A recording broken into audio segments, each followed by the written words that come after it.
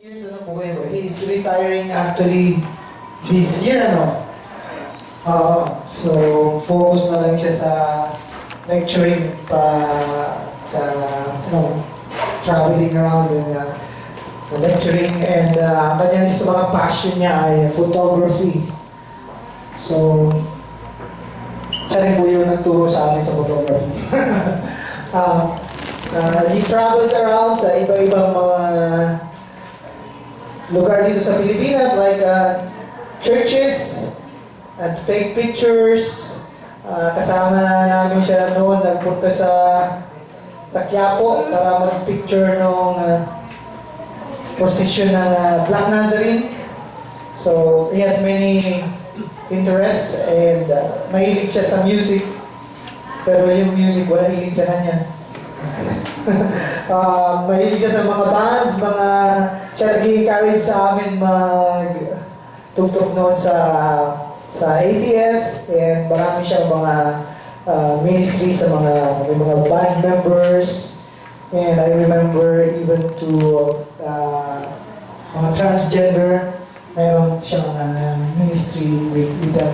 So, marami kaming magandang alaala when we were at Asian Theological Seminary with Kuya Boy. Kuya Boy ang tawag namin sa kanya. So, without much more explanation, please welcome Professor Lorenzo Bautista.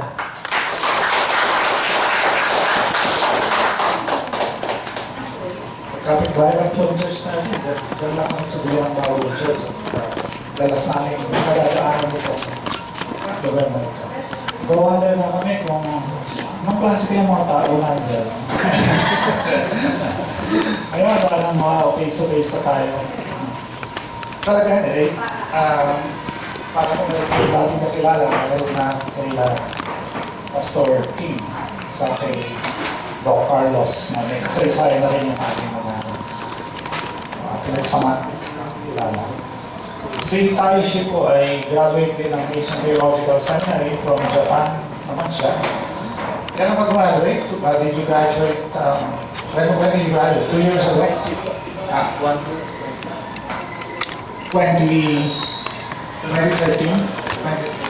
When did you graduate? 2020. 2012? 2012. So, 3 years na rin. Pero anyway, ang pag-uusapan natin ay review ng Trinity para magkaroon tayo ng perspective. Nakatuwa, itong ating pananampalataya, ayaw na natin focus ko, ay madami doon. Parang dumating lang sa atin, di ba? Tinanggap natin o namana natin.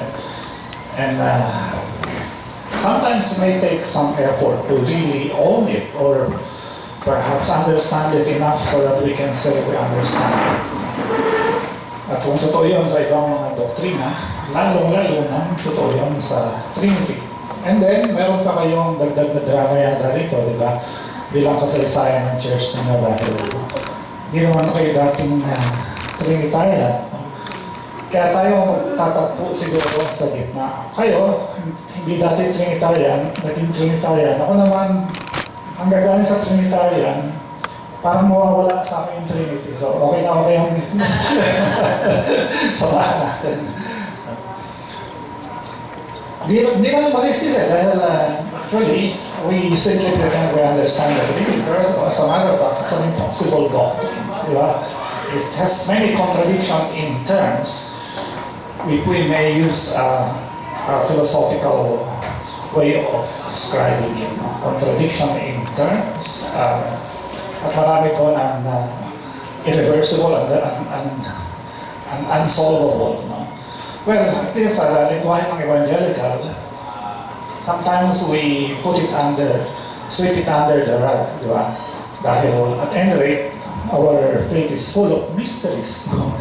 So, kung may isa pang mystery dyan, doesn't matter much dahil puro mystery naman yung pananampalataya. Well, I said that half jokingly because for us theologians, we make it a habit not to take for granted things that we say and things that we believe. No? And so as much as possible, we exert our best effort to actually make sense of them. And it is my burden as a theological educator to actually encourage my students, my listeners, my audience, my own church, to actually grapple with their statement of faith in order for them to actually appreciate the shape of their faith, the actual contents of their faith, to the extent that we're able to understand them. And then if that is impossible, because statements of faith can be quite complicated, we don't lose hope, because we return to the scriptures, and what can be more edifying than paying close attention to the teachings of Jesus Christ as recorded in the Gospels and reiterated in the epistles. As a matter of fact, I will recommend that, so that we must put this thing in proper perspective. The doctrine, the statement of faith, is not the ultimate authority, although church-wise, it is acting that way. Of course, which then is our final authority, but the most important document to define our faith, Scripture. So yun. And of course, maraming mahirap din bahagi sa Biblia, pero ang dami, napakalinaw, so malinaw that we're confronted by the very clarity of what we're supposed to do, what we are supposed to put into our hearts, and how we must actually live consistent with the gospel of Jesus Christ. Kaya sabi ni Mark Twain, maraming mahirap na bahagi sa Biblia, iba mahirap maintindihan. Pero sapat na yung madaling maintindihan para pagbatayan ng kahulugan at direksyon ng buhay natin. Okay yun. So, we start there. But at any rate, para dumiretso na tayo sa pinanggalingan ng Trinity, which is your interest, I assume, we go to the Council of Nicaea during the time of Emperor Constantine. Emperor Constantine Principal, dahil siya yung kaunang-unahang emperador na naging friendly officially sa Christianity, even to the point of actually making Christianity the recognized religion of the empire. Not only one of the recognized religions, but the religion of the empire. So, mahirap ipaliwanag din ng kaunti yun, pero that was a historical fact that happened. And then, ang disappointment ni Emperor Constantine ay hindi magkasundo-sundo yung mga obispo sa maraming doktrina. Lalo na yung pinaka-controversial na doktrina gustong liwanagin kung anong saktong ugnayan na sa pag kayo tinanong, kayo ba ay monotheist o Trinitarian? Paano niyo sinasagot yun? Kayo ba ay monotheist o Trinitarian?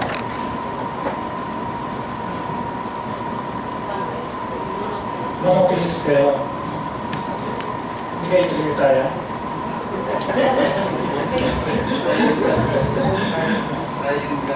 Baka kailangan padaanin muli sa doctrinal class. Actually, parang nangyari nga kayo sa Trinitarian, parang monotheistic yung emphasis, and then Trinity is not being clarified, so hindi classic Trinitarian yung dating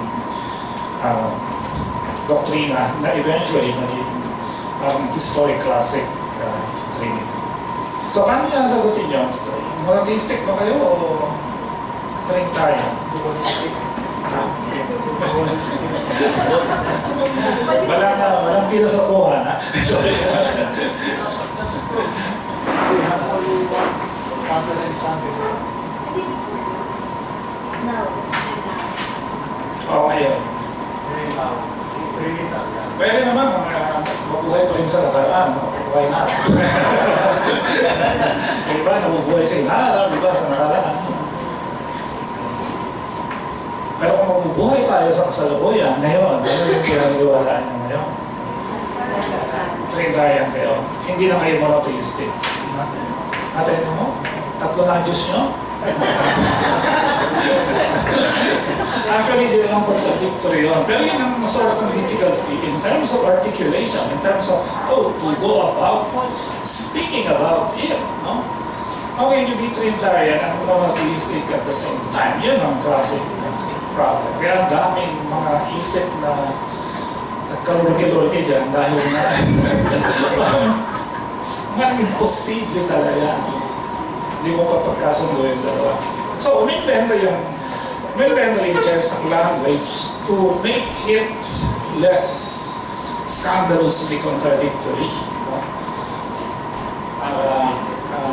Masabi nila na si Jesus ay Diyos dahil nauna na yan eh. No? Sinasamba na siya eh. New Testament pa lang.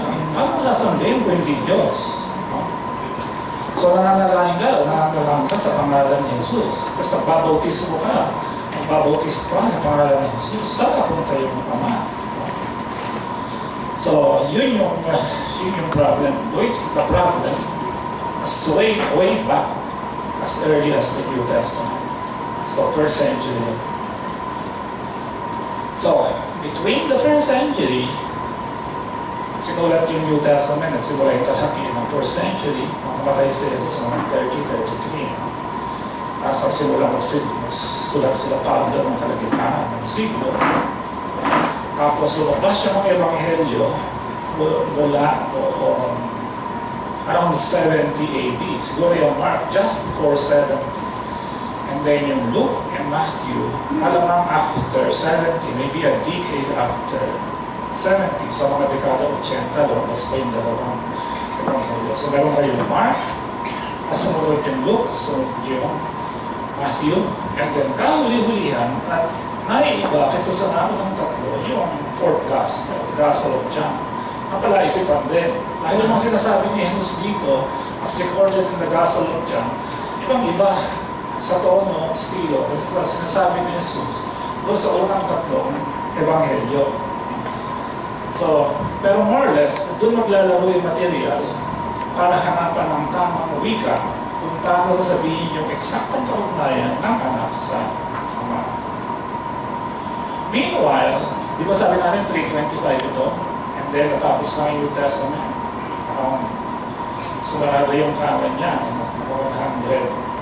Just after the first century. So, between 100 and 325, merong ilang taon? 225. Nasa dalawang siglo, dalawang centuries, 2 centuries and 25 years.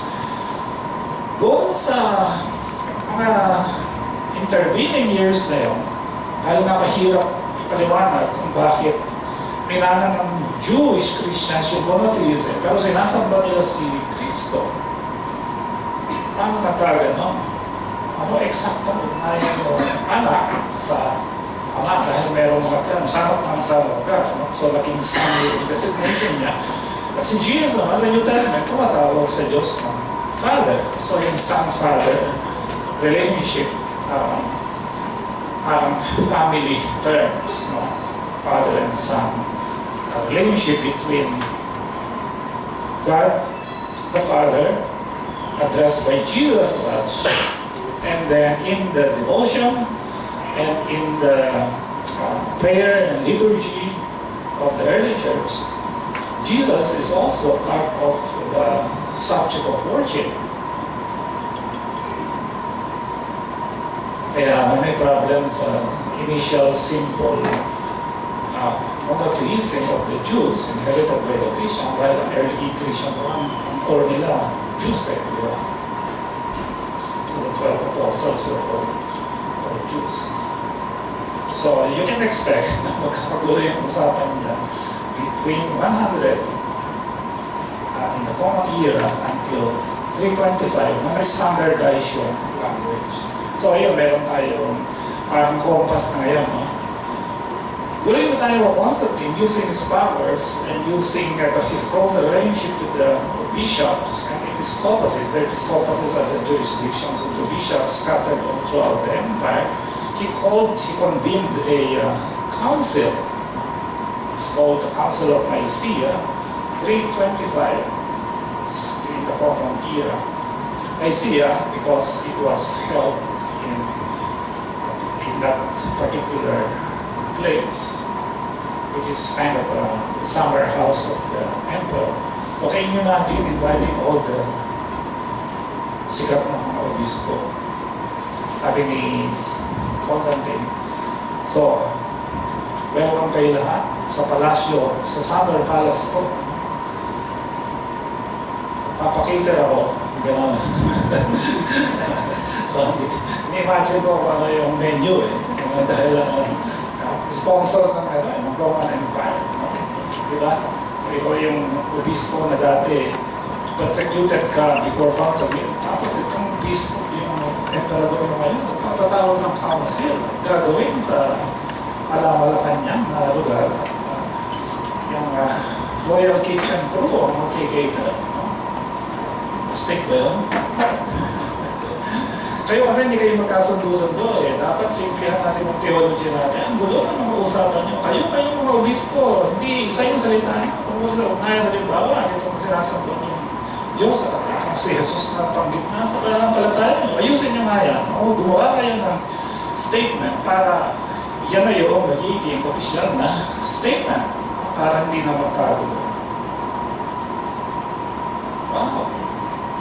Yung emperador, interesado sa theological unity. No? Bakit kaya? Hindi na ba talaga siya sa theology o interesado siya sa political order? Hindi natin matiyak, no? Dahil wala naman pinapaliwanag sa Constantine tungkol sa whether hilig niya talaga yun. Pero he was interested, indubitably, undoubtedly, because the Christians play a very important role for the cohesion of the empire. At marahil, may dahilan din kung bakit na-attract sa Christianity gayong for the longest time. Sari-saring Diyos ang maiiral, sari-saring templo, sari-saring mga ministro, sacerdote, yung nagpo-promote ng iba-ibang Diyos. Kasi suddenly, natikuhan niya yung Christianity. Credit siguro sa sensitivity na rin ni Constantine, napaka-strict man itong tao na ito eh. No? Kung kailangan maging malupit na. No? Kung kinakailangan maging madiplomasya. Of course, alam naman natin, kung ang politician magaling bumasa, hindi mas dahil sa survival thing. Ang daming pretenders to the throne eh. Kasi Conrad, apparently, is one of the wise. Nakita niyo yung mga Christianity na ang daming mga naglalaro lang sa kapangyarihan eh. Pero napansin niya, maraming mga Christians na kumikilos at hindi sila primarily nakikipagsabay dun sa power place. Sabi siguro yung Constantine, kung pagkasap ko, nandito sa mga dati namin ina-appear. Dahil they demonstrated strength of spirit. No? At pag kami mga emergency, may mga plagues, parang sila yung di natatakot na mag-risk ng kanilang sariling health para tulungan yung may sakit. So siguro yung and then the rest will be his desire for Christianity to put its act together, even in the realm of theological controversies, and hence the necessity for calling a council that will actually standardize statements about Jesus Christ, especially his relationship to the Father. Kaya lumabas ito. Pero tingnan natin, ito, pero sa hindi simple nakarating dyan. Dahil parang gulo nga ng mga bishop. Can you imagine kung sama-samayin ng mga bishop ang gulo, di ba? Really, joke lang po. We believe in one God, the Father Almighty, maker of all things, visible and invisible. Ano siya? Matiisin kayo, ayun yung kanina one God. Hindi, kayo yung nagsimulang one God. Tama pala kayo We believe in one God, the Father Almighty, maker of all things, visible and invisible, creator, God, as Father. makapangyarihan sa lahat at isa lang. Pero ilalagdag na niya yan, simula na niya itagdag yung problema. And ito one Lord Jesus Christ, Son of God. This is a New Testament term. Pattern of the Father, the begetting is also a biblical term. The earliest use likely would be Psalm 110 and Psalm 2. In the Old Testament, referring to the monarchy, the monarch. Only begotten, that is, from the substance of the Father. God from God, light from light, very God from very God, begotten, not made. But one substance with the Father, to whom all things were made, both in heaven and earth. Who for us men and for our salvation, kasama natin yung women doon, for us men and women, and for our salvation, came down and was incarnate, was made man, suffered, rose again on the third day, ascended into heaven, and is coming to judge the living and the dead, and in the Holy Spirit. Nakalutong pa yan, kaya para makumpleto na natin, lagyan natin yung kalutong. And also say there was a time when he was not, and before he was begotten, he was not, and he came into being from nothing. Or those who pretended the Son of God is another substance, or created, or alterable, or mutable, the Catholic and Apostolic Church places under a curse. Let them be anathema. Yun yung mga paboritong ending ng mga classic creeds na araw para bantaan yung mga sasalamat dito. Alaman nila na seryosohan to. We're not playing with words here. We're dead serious about the position of the terms, and you better behave, you better align yourself.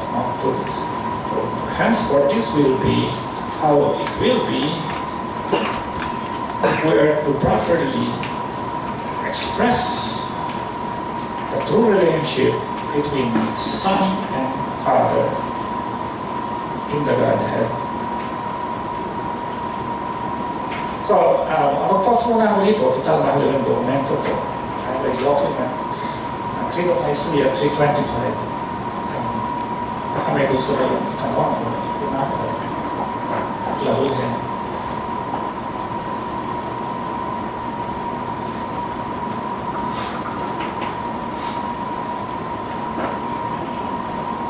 Saan po kaya galing yung maker of its physical?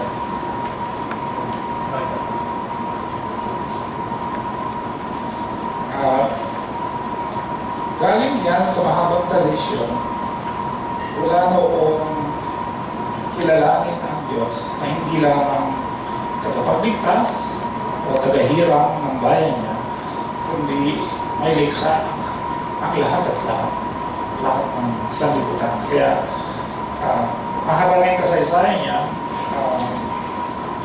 at nalagyan ng ganyan sa creed to actually describe the one God, Father Almighty, Creator and our worship Maker of all things. In terms of visible and invisible, ano yung invisible doon? Kung meron pang hindi natin nakita, pero lahat ng nandyan, so hindi lang yung material realities, kundi meron beyond the material realities, self-justified. Iba kasi naniniwala sa spiritual, sa angels, sa fallen angels, sa demon, kay Satan.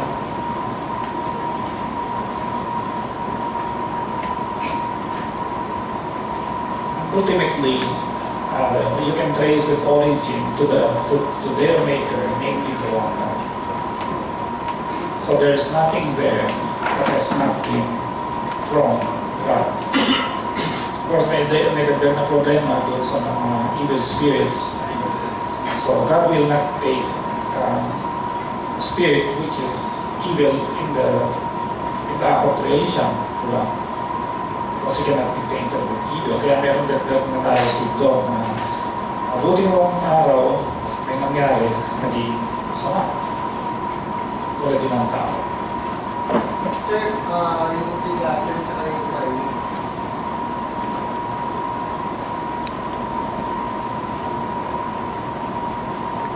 yun ay mga familial terms. No? Kaya, yun ba ay hiniram mula sa karanasan natin bilang mga tao dito sa lupa na may pamilya tayo. Kaya kung iisip tayo ng pinakamalapit na ugnayan para maihambing natin mas maintindihan ang ugnayan ni Jesus na tumatawag sa Diyos na Ama, ang nakuha nila ay ito nga, yung metaphor ng family. Kaya si Jesus ang anak at ang iisang Diyos ang Ama. At si Jesus ay ipinanganak ng Ama. So yung bigatin ay ipinanganak. Literally speaking.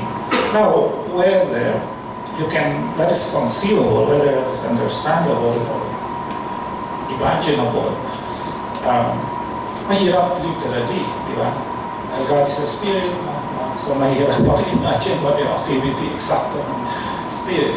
But in terms of relationship, that Jesus, the second person of the Trinity, came from the first person, may also be understood along the lines of how we speak of the Son being begotten by a Father, humanly speaking.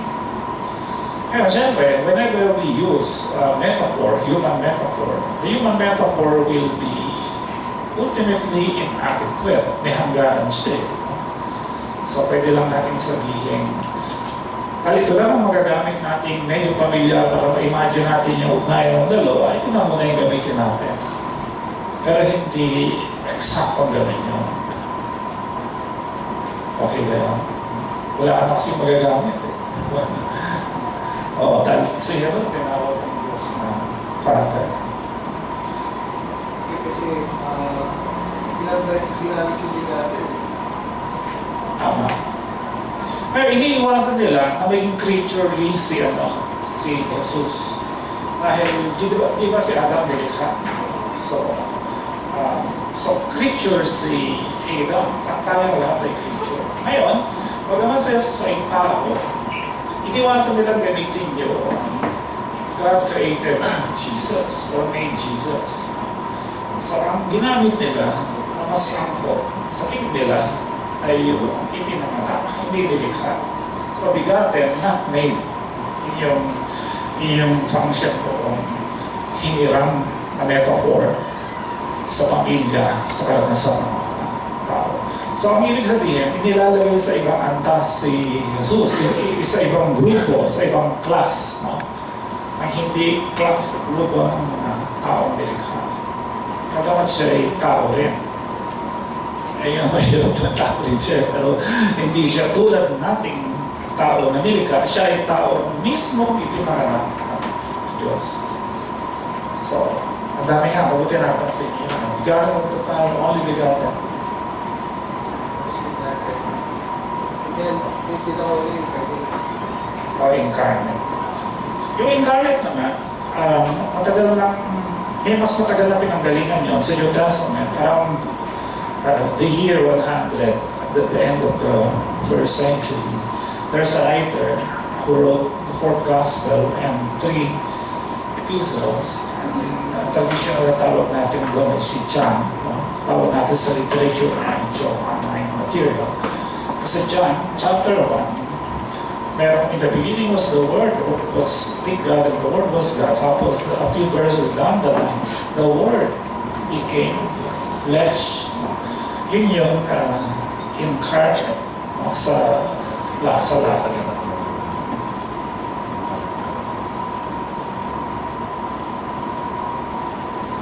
So dalawa yung term, no? Begotten, so made flesh. So pwedeng gamitin yun sa official na takbo ng theological terms, official ng simba. Ngayon, pagka sinabi mo ginawa sa Jesus o nilikha sa Jesus, hindi not in resonance with the official way of talking about the relationship between Jesus and God. How about substance? Ito, Substance of substance. Ayun, oo. Ngayon, actually, ito yung isa sa key term dito, no? Pinaka-controversial, lalo na yung of one substance with the Father. Ayun, sa kalagitnaan. So, iwasan, ano? Begotten, huwag mong gagamitin yung made, yung beget, ito yung act of God in which He begets the Son. Tapos, of what substance with the Father? Proven all things. Kaya tanong, isang kaibigan ko recently, just last week, nag-text siya sa akin. Paano po itatagalog yung homoousios at yung homoiousios? No? Dahil ang nanalo dito, dahil may debate, si Athanasius na Alexandrian yung kanyang pinanggalingang eskwela ng theology. Samantalang doon sa east, sa Antioch, mayroong Arius na ang gusto, homoiousios. Yung homoousios of one substance. Yung homoiousios ay of similar substance. So mas absolute yung equation. Ang major ng pagka-Diyos na Jesus kesa doon sa salitang gustong gamitin ni Arius. So, touch and go yan eh. As a matter of fact, sa initial na kung sasabihin mo, sa kaniwala nila, mas marami within Christendom. No? Kung magagawa ka ng poll survey, sayang wala pang pulsation nun eh. Manalo yung yung kay Arius, talagang daming follower ni Arius. Pero, dito, touch and go siya. Actually, nakatulong ang pag-decide dyan, wala naman yung kung sino. Halos dead hit sila eh. Autopinus. Sino yung factor that eventually clinch it for Athanasius and homoousios?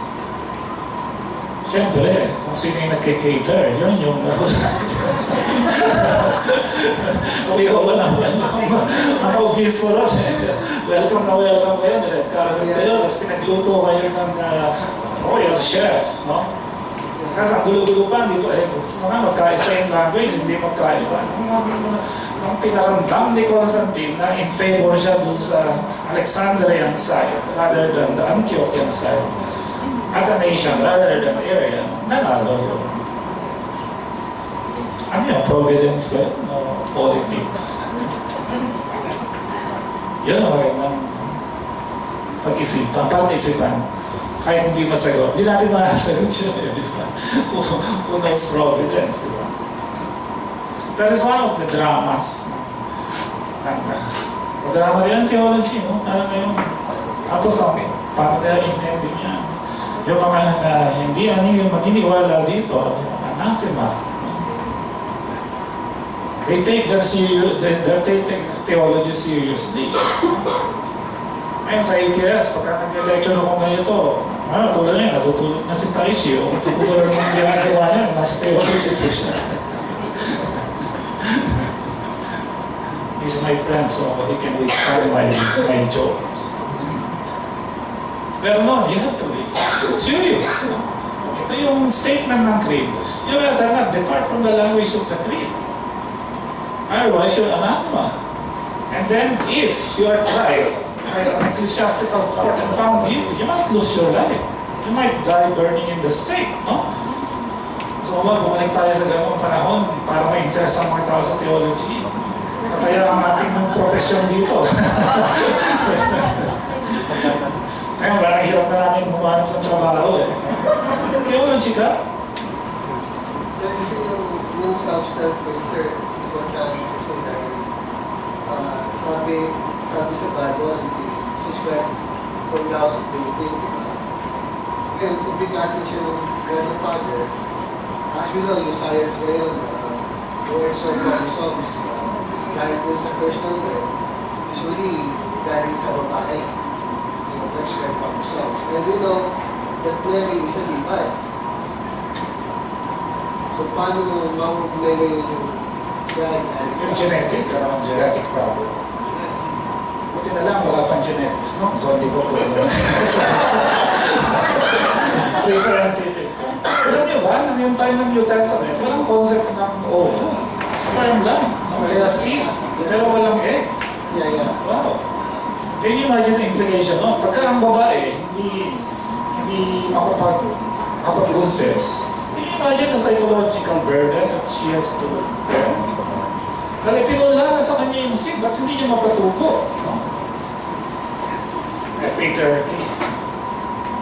And it has become a sociological, invisible structure that actually puts down women.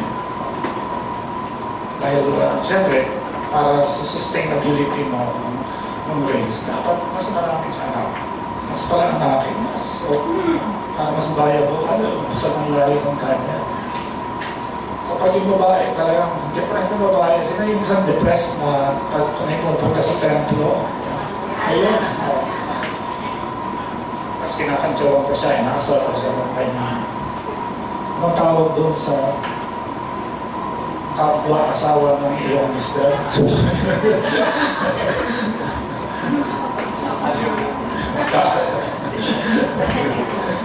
Ayaw ang tawag kinatawag na illegal silent monogamy yung tawag. Yung substance, galing, yan naman, hindi maiiwasan, conceptual na kasi, tapos Hellenistic yung setting, kaya ang dominant culture dyan, pagka Roman governments, Greek culture. Sa Greek culture, nag-dominate siya dahil strong yung kanyang cultural, intellectual, philosophical traditions.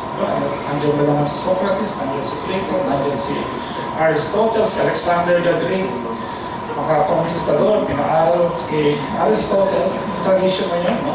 Kaya to be educated, is to be educated along the philosophical tradition of Plato.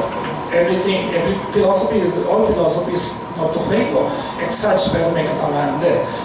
Ngayon, paano pumasok itong philosophy na to dito? Doon sa substance, no? Metaphysics tawag yan di ba? Kung ano yung beyond what you can see, but pertaining to basic reality. Alam mo ba, ano tawag natin dito? Chair, one, no? Pagka ba kumuha ko natin yun, tatawagin nyo rin pang chair yun. Yung brown. At yung tatawag na chair, samantalang ibang-iba yung kulay, ibang-iba yung material. No? Chair pa rin. So, parang pagka sa pag-iisip-isip nito ang mga Grekong philosopher, sa tingin nila, may idea ka na malalim na nakatimok sa'yo, kaya nakikilala mo chair yan. Kaya na iba-ibang size, no? Iba-ibang kulay, iba-ibang material, iba-ibang bigat. So may mga katangian siya, no? Kulay, texture, bigat, lapad, taas, plastic, kahoy. Pero sa kabilang pagkakaiba-iba na yun, pwede na silang tawagin essentially chair. No? Pagkawag di mo kagad mapaliwanag. So gagawa sila ng theory kung bakit nananatiling, nakikilala mo yan, kahit hindi mo pag-isipan, kahoy, steel, iron, bronze, plastic, fiberglass, iba-ibang kulay, iba-ibang all shapes and sizes of the chair. Meron kang intuition o chairness, no? Yun yung substance. Kaya, si Jesus, may problema kasi, mga philosopher, paano magiging Diyos si Jesus? Nakikita mo, no? Ano ugnayan niya? Kung Diyos siya, ano yung pagiging Diyos niya kumpara sa pagiging Diyos ng Ama? So, yun yung isang philosophical problem. So, ginamit nila yun. In terms of essence, they're actually exactly alike. Although the accidents by which you sense them may actually differ considerably. No? So, yun yung ginamit nila nito sa transubstantiation, substantive na ginamit. Tatanggalin ba yung transubstantiation kung saan ginagamit yun. Sa Eucharist, pagka pinag-pronounce na yung performative language ng ritual, hoc est corpus, no? This is my body. Magiging body na yun. Pero nakita ko ba naging body? The element, the accidents of being bread are retained, no?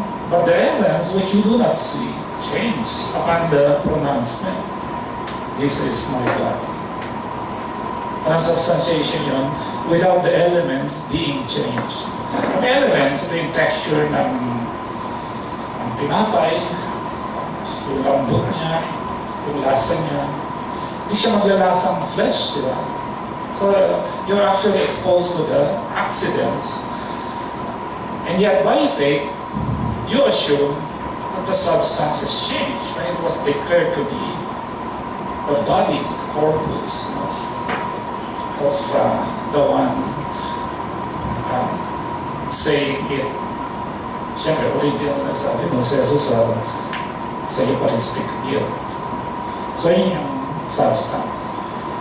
So, kay Arius, sa tingin niya, mahirap naman sabihin mo of equal essence, no? Of exact sense, of similar essence ang gusto kong gamitin. Homoy, usyos, yung homo, yun yung of like substance. Yung homo, ito yung of one substance, no? Mas equal, mas absolute yung equation of one substance kesa sa of singular substance. Ang ugi, ayon sa inang pala, eventually si Emperor ay homo usios, hence the form of the creed. Pero after that, may drama pa eh, no? Mayroong parang touch and go between the camp of Athanasius and the camp of Arius. Marami pang intrigahan nangyari. Tili, die down na, pero tili yung nakasulat sa faith. So namatay na lahat, ito yung natira. Hanggang ngayon. Yet he is considered as one of the Catholic creeds, together with Apostles' Creed, no? The Nicene Creed, tapos yung Chalcedonian Creed, na meron din ng kopya maya-maya. Doon naman sa tanong kung paano nagkakaugnay yung pagkatao pagka-Diyos sa isang persona ni Kristo. So, ayon ba kayo? May ang inyong doktrina?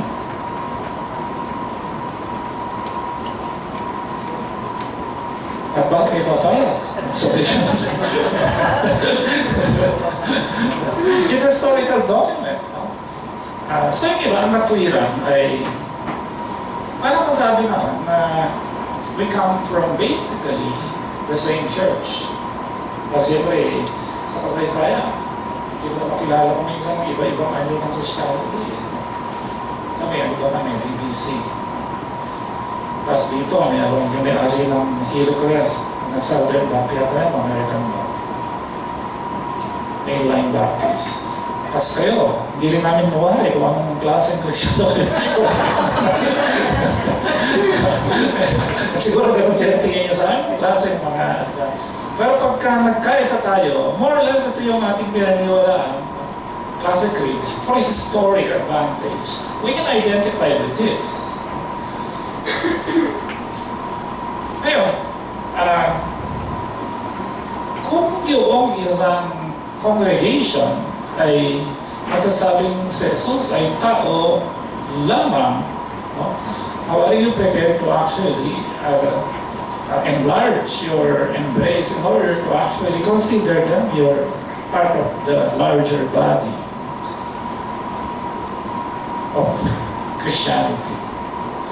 Yung iba, hihinto dito. No? So, ang pwede lang natin sabihin kasama natin sa communion ay yung pwedeng pumirma dito. So, that's one function of the creed.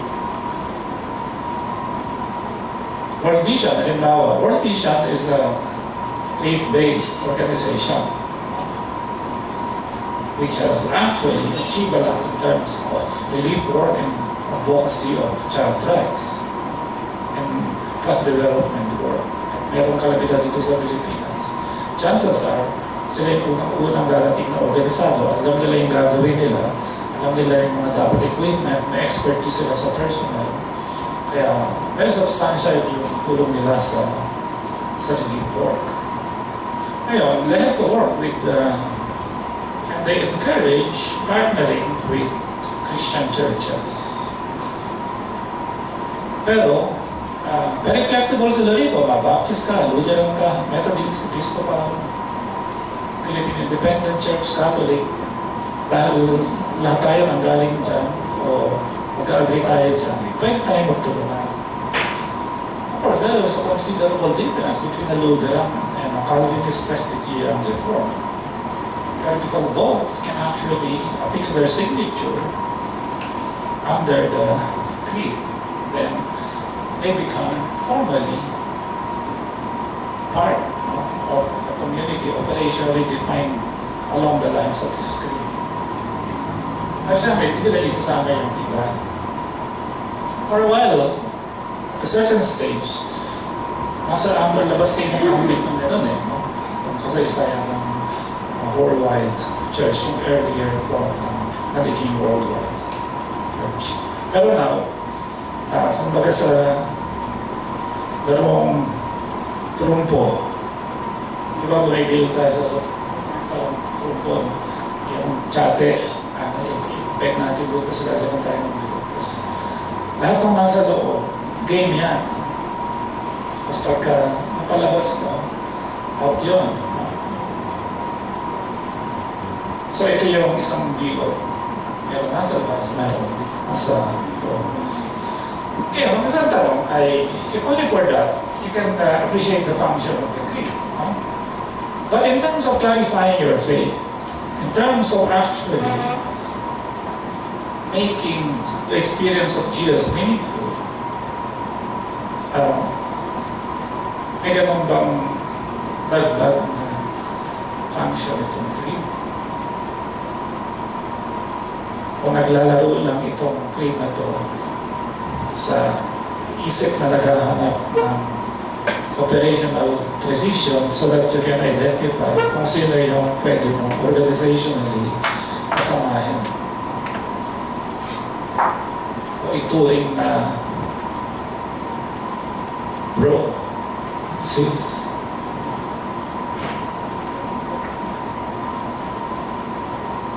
Honestly, edify ba kayo dito pagka binasa ko ito parang wow, amen, bravo.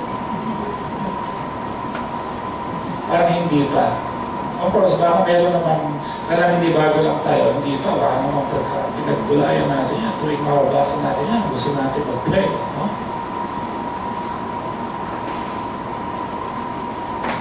Pero the fact that it appeals to something precise rather than suggestive, rather than symbolic, rather than demanding a liturgical reply, ibang function ng creed, kesa sa function na may direct address to our pious impulses, psychologically speaking. May mga prayer tayo, like Lord's Prayer, may mga doxologies tayo, may mga hymns, like in Philippians 2. May iba dating sa dito. Pero iba yung language sila. The language is liturgical, the language is pastoral, the language is devotional. This one is propositional, logical, or attempting to be propositional, logical, precise, and therefore appeals to the fine-tuning happening in the realm of the mind, rather than the heart that worships. Whether one can integrate both the mind and the heart for an informed worship, some would look at it as an idea. Kaya, pagka in-apply mo to sa New Testament, papasabay ang mga New Testament dito. Okay ba yung pagkakaroon na yan? Pag ginamit mo yan sa standard of precise Orthodox doctrine, sinuri mo lahat ng statements about Jesus sa New Testament, mapasaya kaya yung New Testament sa creed? It's an awkward question to raise, di ba? Dahil sa tradition, it's actually the scriptures that is of higher ranking authority than the creed. In other words, the creed must be judged by scripture rather than vice versa. Pero natanong ko yun dahil the New Testament is an unyielding place for this type of pronouncements. The New Testament language, the texture of the New Testament language is so rough and so raw and so diverse, it's hard to actually create something that approximates the consistency, the logical consistency of the creedal statement. Halimbawa, natatandaan niyo ba yung 1 Corinthians 15?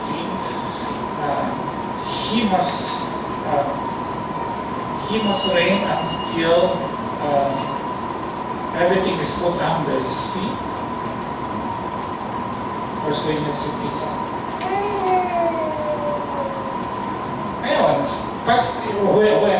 when the point comes, when he has put everything under his feet, ano yung next stage? Sa Jesus yung reign na ito. He must reign until he has put everything under his feet. And when he has done that, what's next? I-offer niya ang lahat ng napagtagumpayan niya sa Diyos so that God may be all in all. So lahat isasubmit, pati siya. So parang hindi ko equal sa eternity ang mangyayari niya. Parang subordinated si Jesus. Sasubmit din niya yung sarili niya so that God will be all in all. Kinaasa niya yung Diyos sa lahat-lahat at siya yung kasama nagpailalim para ang Diyos ang maging lahat sa lahat. So, as a matter of fact, in the intervening years before the Creed, and even after the Creed, there is a heresy identified as a subordinationist Christological heresy. Yung hindi inaaring ang ama, ang anak ay kapantay na, kundi ang ama, ang anak ay nakapailalim sa ama. During next year, what would the New Testament? Lahat ng New Testament nasulat na at the end, at the turn of the first century. So siguro, hindi ka na natin pataan yung Johannine literature, which shows signs of being the latest addition to the New Testament. Sabihin natin 110. But after 110, lahat na nandoon. Kaya lang, hindi pa collated. Kaya nagkalat yan. May epistle si Pablo sa Corinth, sa Marbach, hindi lang isa, may 2 Corinthians, baka apat, dalawa lang yung na-preserve. And then, siyempre, may sinulat sa Ephesus, may sinulat sa Philippi, may Pailino, may apat ng gospel, kanya-kanyang constituency yung gospel. So, nagkalat yan sa empire. So, it will take a while before the church, the organized church, would actually collate what eventually would be the 27 books of the New Testament. But by this time, by and large, if not everything in there, substantially the New Testament is already witnessed to by the church fathers.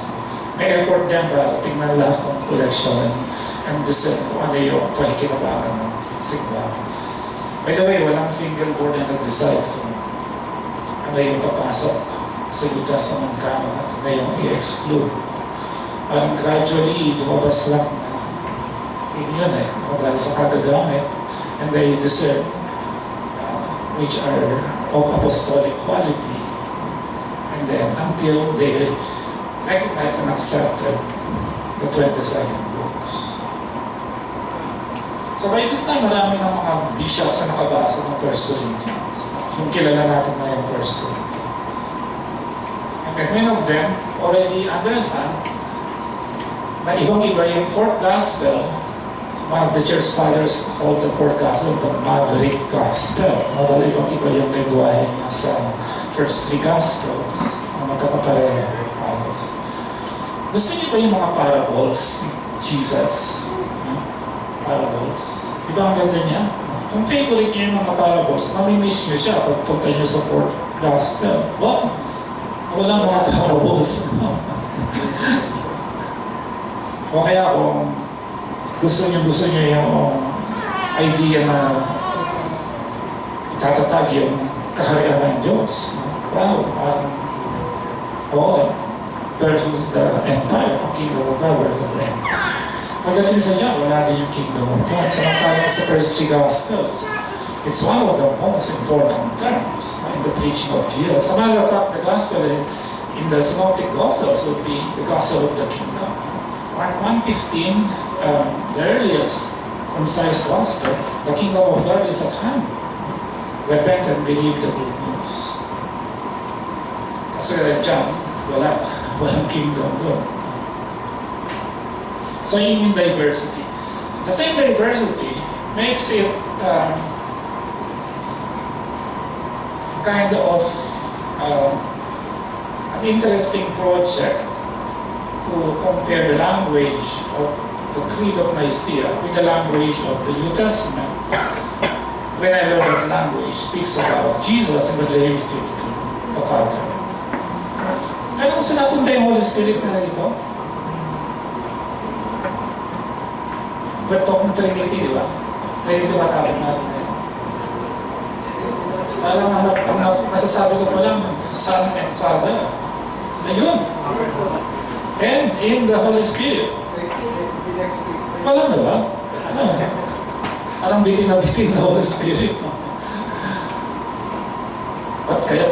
So, mas mahirap ano, bakit naging one of the Trinity ang Holy Spirit? Kahit ito nga, walang sinabi. Given us a cue, big problem is actually how to speak about the relationship between Jesus and God, the Son and the Father, given the setting of monotheism.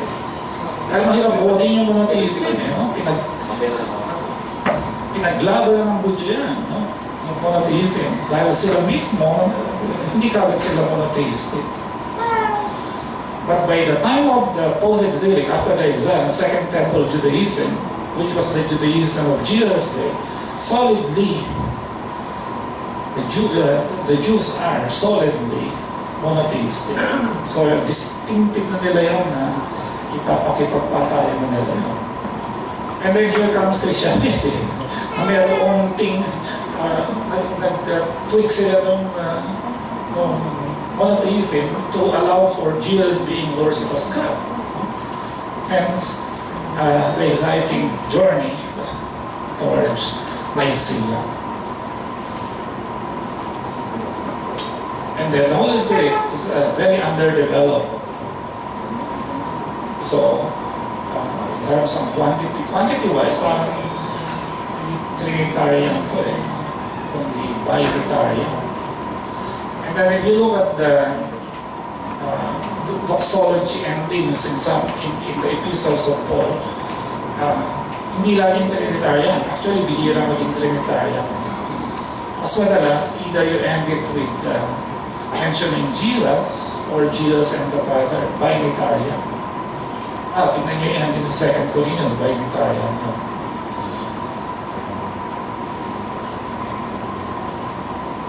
Holy Spirit, yung pinaka low-key low-key member ng Triune God.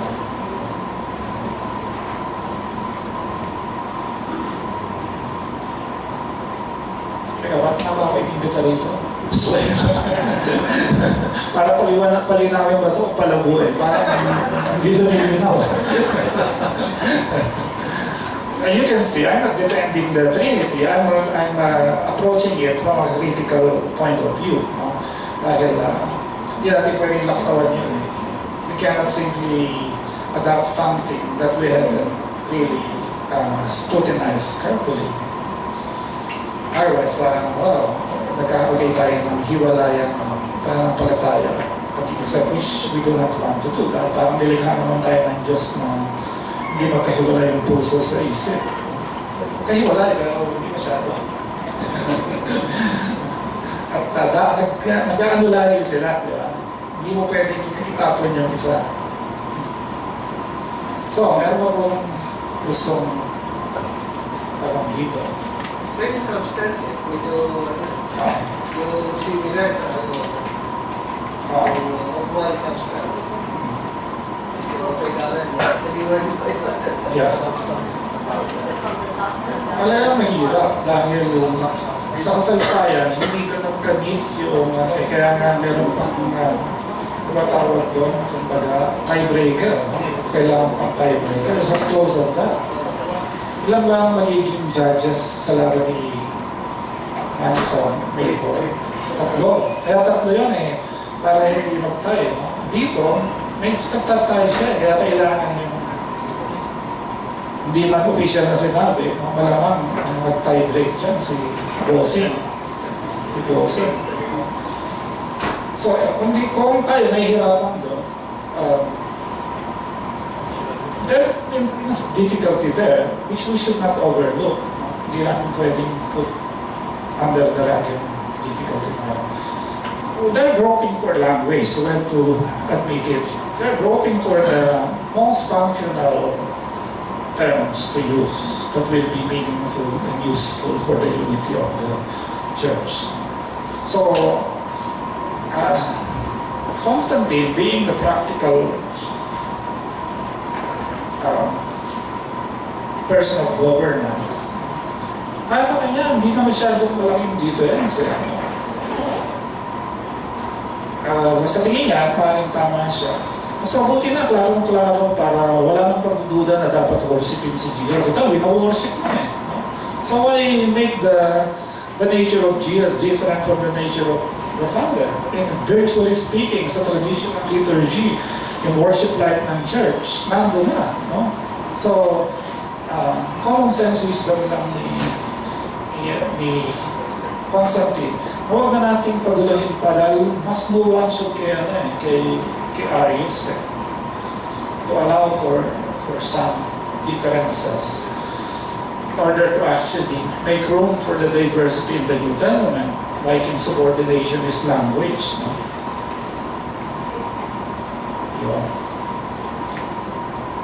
And then sa New Testament, ang mahirap doon, sa New Testament, walang concept ng substance. So it's a Greek, it's coming from the developed, highly evolved Greek philosophy from the tradition of Plato around 700 years before Constantine. Mayroon ng magandang tradition discussions sa philosophical discourse na ginamit dito sa 325. Pero pag tignan mo yung New Testament, wala silang masyado gano'n. Kaya mas fluid yung language, undifferentiated yung language ng New Testament to borrow the word of a Trinitarian expert sa Catholic, si Bernard Lover. Para sa kanya, it's a difference between a pastoral, undifferentiated language and the differentiated language, nuanced language of the creed. So, hindi natin naladagdagan ng paliwanag yun. Ako, personally, ayoko masyadong gamitin niya, but it seems strange, it seems to put an unnecessary strain on the language of the New Testament. So, ang gagawin ko dyan, babalikan ko lang yung language ng New Testament and then define how the New Testament understood the deity of Jesus. At sa aking tingin, hindi sila umabot doon sa exact equation ng deity of Jesus and the deity of the Father. Kaya, para sa akin,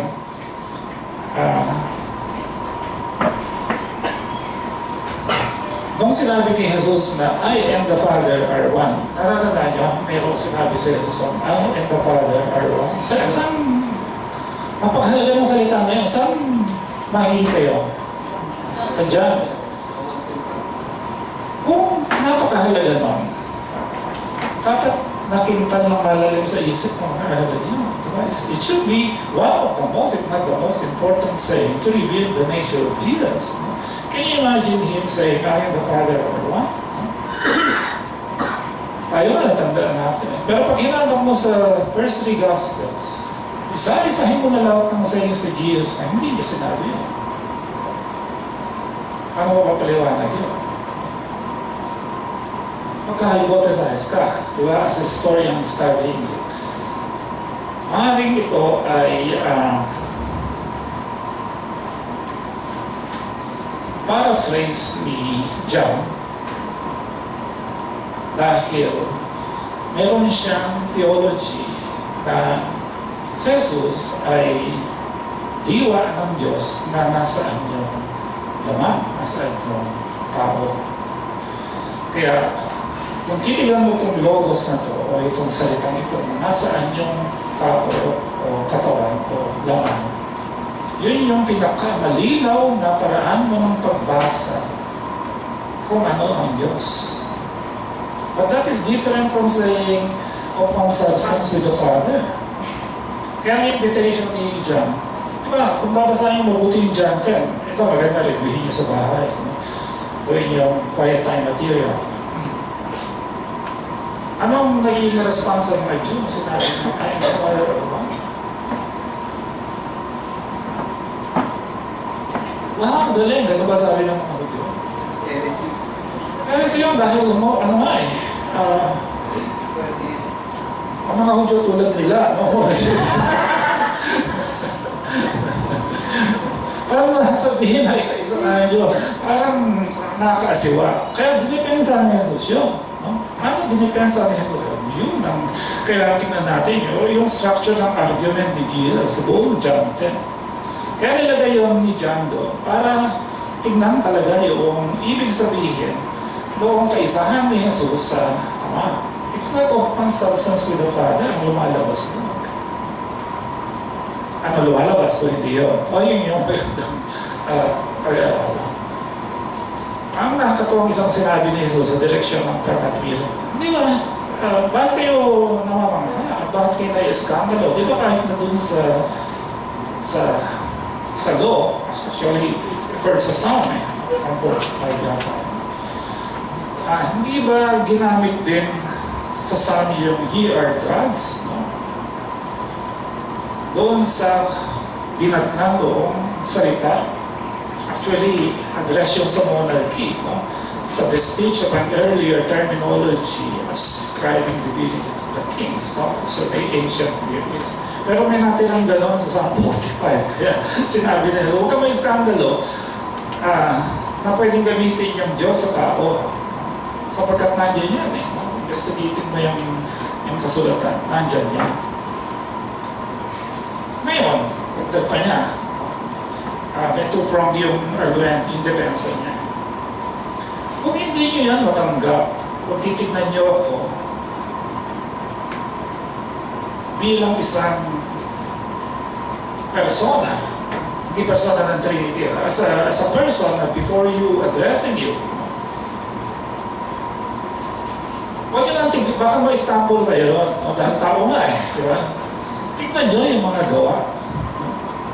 Ngayon, pag tinitan niyo yung gawa ko, dahil may track record siya, ako lang ang gawa, kaya ang dami niyang sumulog sa kanya. Tanong ko sa inyo, sa tingin niyo gawa yan ang, sino may gawa niya? Hindi naman nila maikaila, di ba? Na siya mga gawa niya, gawa ng kapangyarihan, gawa ng pag-ibig, gawa ng karunungan. Diyan na lang, sabi niya, diyan na lang tayo magkatalo. Para maintindihan nyo kung ano yung I am the Father are one. Ibig sabihin niya, may prueba yan sa gawa eh. Masdan niya yung gawa, no? Yung quality ng presence ko dito, kung ako ay hindi kinatawan ng Diyos. Kapag tinignan niyo yung mga gawain na yan, makikita niyo yung gawa ng Diyos niya. So, agency becomes the very medium by which God becomes transparent, no? At syempre, active na presence yun. Hindi lang nagsasalita yun. Hindi tinitignan yung magawa ni Jesus bilang sage, bilang miracle wonder worker, bilang prophet, bilang teacher, bilang holy person. No? So, all those things, may track record yan, may transcript yan. And then you make a decision kung hindi mo makatagpuan ng Diyos dyan. No? Yun lang ang gusto niyang sabihin. So, kung paparaphrase ko yun, sinasabi ni Juan dyan, hanap tayo ng hanap. At gusto natin mapalapit sa Diyos. No? Sa karanasan natin dito na accessible, which will give you the best means, or where will you get your best bet, no? For saying that you have encountered God, or you have understood God, or that you have met God. Ang gusto niyang sabihin doon bilang sagot ay, masdan mo mabuti si Jesus. Pakinggan mo mabuti si Jesus. Lakaran mo yung dinaan ni Jesus. That's your best bet to understand the Father. Consistency dyan doon eh. Kaya yung drama ng paalis na siya, diba? Dinrama niya yung paalis dahil anxious yung mga orphans eh. Dahil ano siya eh, diba? Siya yung master, well-loved rabbi na mawawala na. Iyahanda niya yung disciples. Yung sa eksena doon, sino ba yung nagsabi? Si Philip ba yun? May kanya-kanyang tanong sila eh. Ito, huli na. Bossing. No? Ipakita mo na lang sa amin ang Ama. Sold na kami.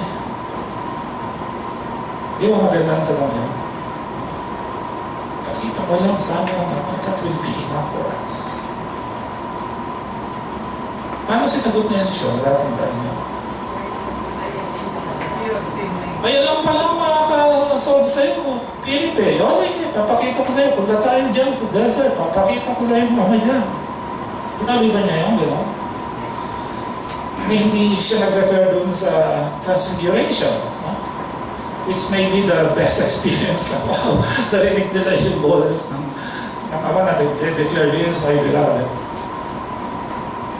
Sabi niya, tagal na natin magkasama. Pilipin, nagtatanong ka pa niyan. Nai-insulto ako dyan. Set up, no? It's a setup. Given the skills of Jesus, or rather John composing a Jesus discourse. Sabi niya, so, siya nakakita sa akin, ay nakakita sa akin. Yun yun, hindi itong upuan substance. And that has more value sa devotion ng tao. Kaya tuwing babasa ka, makinig kang mabuti. Dahil your best bet to understand, confront the face of the Father. Hindi mo na pwedeng, hindi mo na kinakailangan kumano pa doon. No? Di ba, ang galing pong dyan sa distill mong essence. That's problematic. Hindi naman talaga ito nakikita yung Diyos. Very many of God is mystery. And yet we keep on constructing images about God. So what will be our best bet? Given our persistent attempt to picture God. Ayun, encuentro yung Jesus. Total, nandyan siya eh. No? Naparito siya dyan. Wala siyang simulat para ikaw na mag-accommodate ng lahat ng mga, hindi mahirap alalahan niya yung mga simulat. Kaya nagtagal ang Christianity kahit walang isang simulat siya. Jesus. Can you remember? 4 na major weaknesses lang yung pangolekta ng mga natatanda nila. Oral tradition, no? Between 33, the death of Jesus, and say 70, walang oral tradition lang yun. Siyempre, akala nila magtatapos na yung mundo eh. Huwag ka pa magsusulat. Pero naramdaman nila, oops, parang na-miss natin yun na, bakit yung pangmatagalan natin. Sulat natin yung oral tradition. And therefore, the Gospels were born. Kanina nag-preach ako sa ano eh. Galing talaga ni Jesus eh. Kaya sabi niya, lumabas yung question, sino ang pinakadakila sa kaharian ng Diyos? Anong ginawa ni Jesus doon? Eh, nagkumuha siya ng batang maliit. Talaga sa gitna. Mas dito ang batang niya, maliban na lang kayo. Maging tulad niya, hindi kayo makakapasok sa kaharian ng Diyos. Tapos dinagdagan niya, nilagyan niya ng trail para sagutin niyo na what is in being a child? What is that virtue identified by Jesus so essential for the citizens of the kingdom? Maliban na lang kayo ay magkaroon ng kababaang loob tulad ng batang ito. Hindi kayo pwede pumasok sa pag-aaral. Kung sino man sa inyo ang tatanggi dyan o mamaliitin yan, pero kung sino man sa inyo ang tumanggap dyan, ako yung tinatanggap. Wow! Yun ang mga talagang game-changing na mga pananalita ni Jesus. No? Sabi mo na, "He who has seen me has seen the Father." That's your best bet for understanding the character of God. Where do you see the character of God? It's in the very character of Jesus, no? The way that He taught us. Pero hindi remote yun, no? Kaya ang paborito niya, love God, susundan pa rin niya. Love the neighbor. Nandito yung labanan, no? Wala doon sa metaphysics, wala sa abstractions ng theology. God has to be in the form of love, very concrete in servanthood, very concrete in lowliness, without which hindi ka makakapinta ng magandang pinta ng Diyos. And then, the rest will be kind of psychological study. Wow, curiosity. Ano ba sinasabi ng child psychology? Kung bakit ganito yung mga bata? Bakit sila, mataas yung learning curve nila?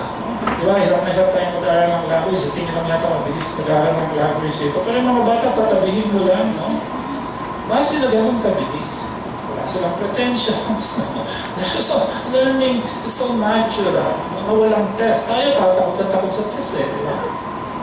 Sooner or later, 2 weeks, 3 weeks, 1 month, nakasalita na yung bata. Kung wika ng kalaro niya. Yan ang nangyari sa ATL, mga Indonesian bata, may paglaro sa Pinoy. Yung Indonesia, matututo ng Pinoy. Yung mga Pinoy sa mga kuha ng mga ilang Indonesia. May humility na sila eh. May openness to mas ano sila, mas wala silang kiyeme, kumbaga. Kaya optimistic din sila, diba? Hindi sila jaded. They live in an enchanted world. May imaginasyon sila. Mas maraming porsyento ng brain nila yung gumagana. Parang iba yung Lucy. May katotohanan yung Lucy na yun. Ngayon, pagtanda mo, masyado ka ng materialistic, masyado ka ng preoccupied with the self, you're shrinking the possibilities of your mind. No? Kahit na yung movie, alam yun eh. Then the child psychologist know that. Kaya ang sinasabi niya dito, observahin yung mabuti ng mga bata, gayahin ninyo. And of course, alam naman natin, hindi mananatiling bata. The childhood, specifically that stage before loss of innocence. These are loss of innocence, yung awakening. It can be gentle, it can be rude. No?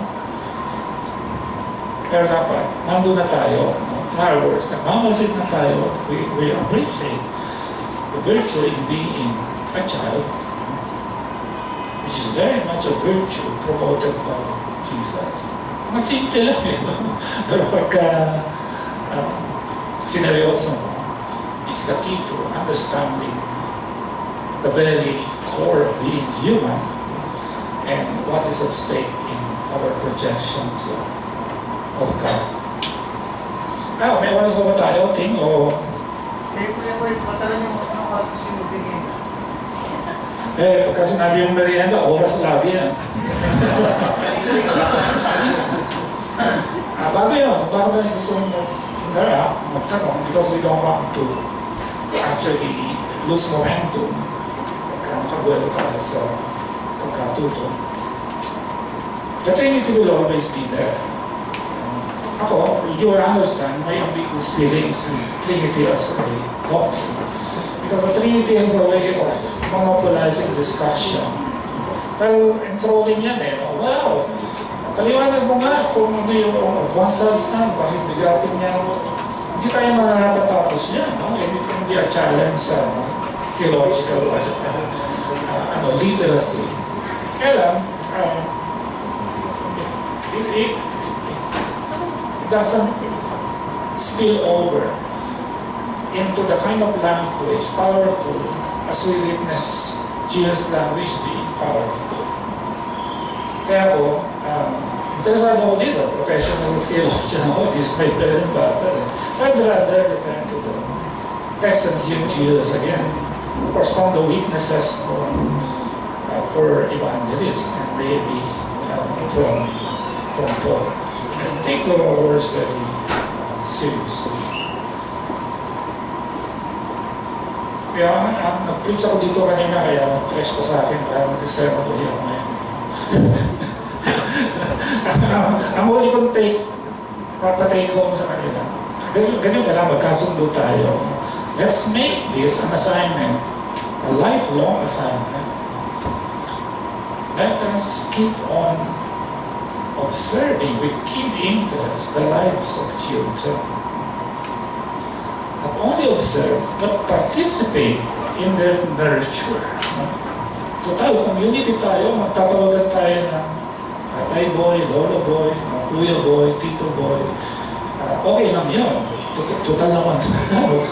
Magkakapatid tayo on the best sense of the term. Let's act as a community na nurture. And keep an eye on a special segment of the population, mainly the young, because they have virtues so essential, reminding us of what virtue we need to take into the kingdom. At it's a lifelong dahil forever fascinating yung buhay ng children. Lalo na, tapos nagkaroon ng privilege yung magkaroon. Kalangin pa lang nila Kyusee yung kanilang pagkakaroon ng baby. And then my daughter, 2-3 years lang sila kasal, pero wala pa rin sila napaka-busy nito. Pero ako, kung nire-review ko, pinagpala kami na magkaroon ng isa. It's amazing. Tingnan mo yung day-to-day development. Diwa, isip ng age of innocence. Talagang napakarami. And kung dumating na doon sa age ng awake, hopefully, whether it is rude or whether it is gentle, nandun pa rin tayo para sa nurturing presence natin. May namit kasi kami dun sa ating mga ginagawa ni Paul. Nagtitrain sila ng pag-aalaga ng mga children sa church. Dito doon, kaano lang sa college, kasama siyang volunteer para mag-alaala ng children. Siyempre, dito sa mga ganitong workshops, mayroong pagbabahagi din ng buhay mo to be transparent about your life and to be able to actually evaluate your own lives, diba? To know where you are. Self-knowledge, mahalaga doon sa tumutulong. Nagtapat ng babae, which is actually placed into this sermon of mine as it's an illustration itong awakening. The first 7 years of her life, blissful, no? I saw in yung family, very functional, very loving. Suddenly, nag-collapse siya at tanda-tanda na yung moment nag-collapse ng 7 years old. From there, hirap siya na maka-recover. From there on, her life will be life of consistently frustrating. Kaya nung exercise na, simple exercise ang mga baking wishes, no? Ayaw niya gumawa ng wish. Bakit?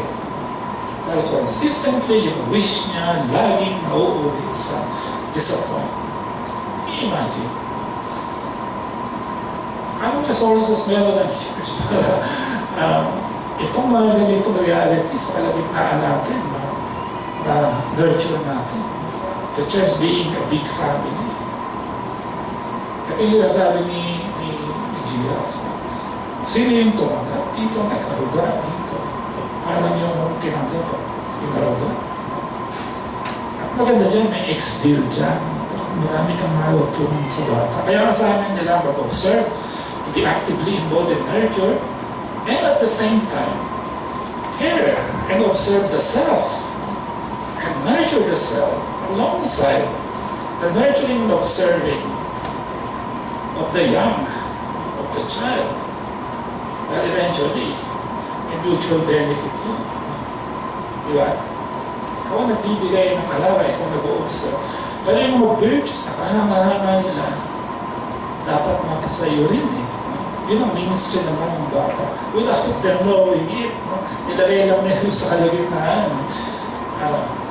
Wow, humility, lowliness. No?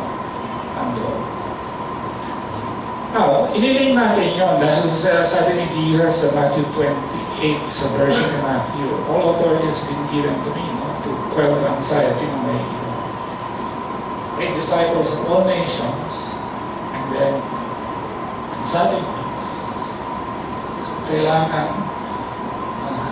ganapin nila ang lahat ng aking iniutos bago yung assurance ng presence. And behold, I am with you always till the end of the age. So only yung divine presence through the Son, nandun pa rin sa internalization ko ng ethics, no? Yung lifestyle ng mga Kristiyano. Siyempre, isa sa mga teaching ito, return to childlike humility. Kailangan din tandaan nyo na ito pa rin yung maghahatid ng ongoing presence ni Jesus. Lord, I'm with you always. Walang iwanan, no? Till the end of the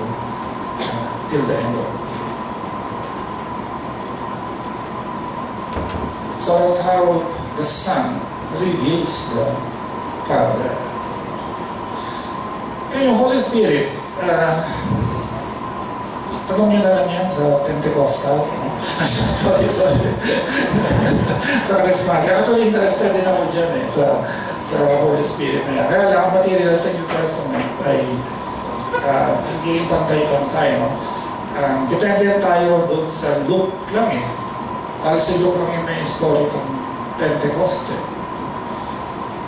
Sabi nila, mayroong more or less version si John Pentecost dahil hiningahan sila receive the Holy Spirit and He breathed on them the Holy Spirit. But that's a different picture by which John described the importance of the presence of the Holy Spirit. But the function of the Holy Spirit in John is almost similar with the function of the Holy Spirit in the way the other writers in the New Testament pictured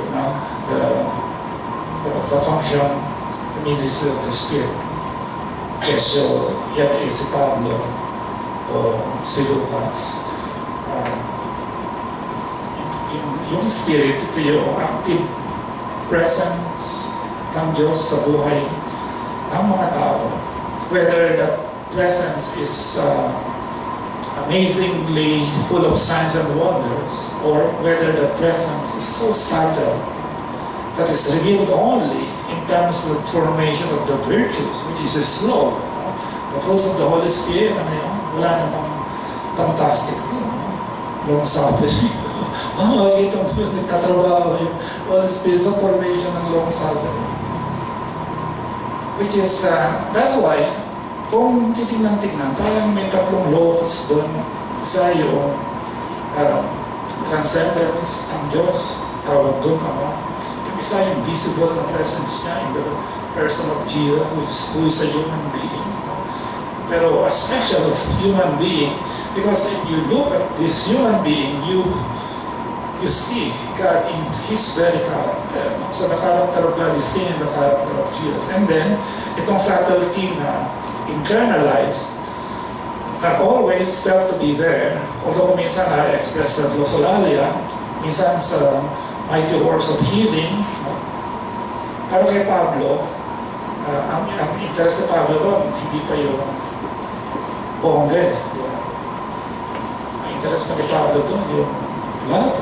I show you a more excellent way. Ano yun? Persuade us that. Yun yung the best manifestation of the Spirit at work. 1 Corinthians 13. Dahil yung mga Corinthians gusto, bongge. Wow! Mapagaling, makapangyarihan. Wow! Nag-glossolalia. Sabi ni Pablo, call me naman. Kung pagalingan dyan, baka hindi kayo upobra sa akin. Parang dami ko niya. Pero I'd rather enumerate that. Makakot niya lang ako sa sarili ko. I show you a more excellent way. First Corinthians 13 yung lumabas. No? Mas ng Spirit. Yun, ang Holy Spirit. Can you imagine? Without informing you. Kaya pag-isipan mo na talaga yun yung pinakamagaling magawa ng Holy Spirit. Paano ka power up ka kung wala kang ganun, connect sa tao. Love neighbor pa rin ang tawag sa kanya. May 10 minutes tayo, we want to use that for tinatagay ko lang yung Holy Spirit dahil kahit paano Trinity tayo. Sabay yun. Pero natin, ginagamit natin language yung Testament, hindi yung Nicene. Because yun ang advocacy ko. It's good to remember this historic wala tayo ng galing dyan. And then, we read the New Testament.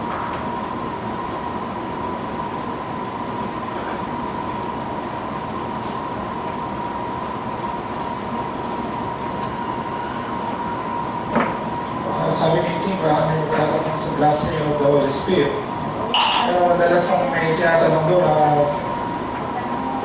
gas-gas na wala pa yung merienda, o wala pa yung Kaya nang nagtatanong, lalo na nakaano na sa merienda eh. Sige po. So what is it? Our background. I don't know, because the Christian book is the text of the Christian. Yung being apostles is a separate thing. Hindi na pumasok na, para may alitalang dati, pero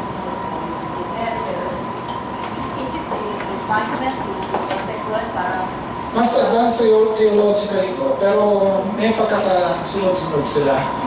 Along the line kasi, may mga nagko-compose ng creed. Ang function mo, para mailagay sa memorizable form yung basic elements ng Trinity. Mahalaga yun eh. At usually, ginagamit yun mga katechumen. Ito yung mga kandidato sa bautismo kasama sa mga session nila before baptism, pre-baptismal catechism. Memorial nila yung tapos bago sila i-baptize, i-recite nila. So, yung Apostles' Creed, naging tanya dahil ginagamit sa ganong catechism. Kaya ito, may special na interest ito dahil doon sa pag-address sa mga quote-unquote heresies. Yung mga alanganing paraan ng pagtukoy kung paano uugnay ang anak sa ama. So on, so on. May mga iba-ibang languages yan. Sabi na, isa lang ang Diyos. Totoo naman. Kaya yung Diyos ng Old Testament, ito yung si Yahweh. Kasi kung Yahweh na ito, nag-an yung Jesus ng New Testament. At umalis na yung Jesus sa Pentecost.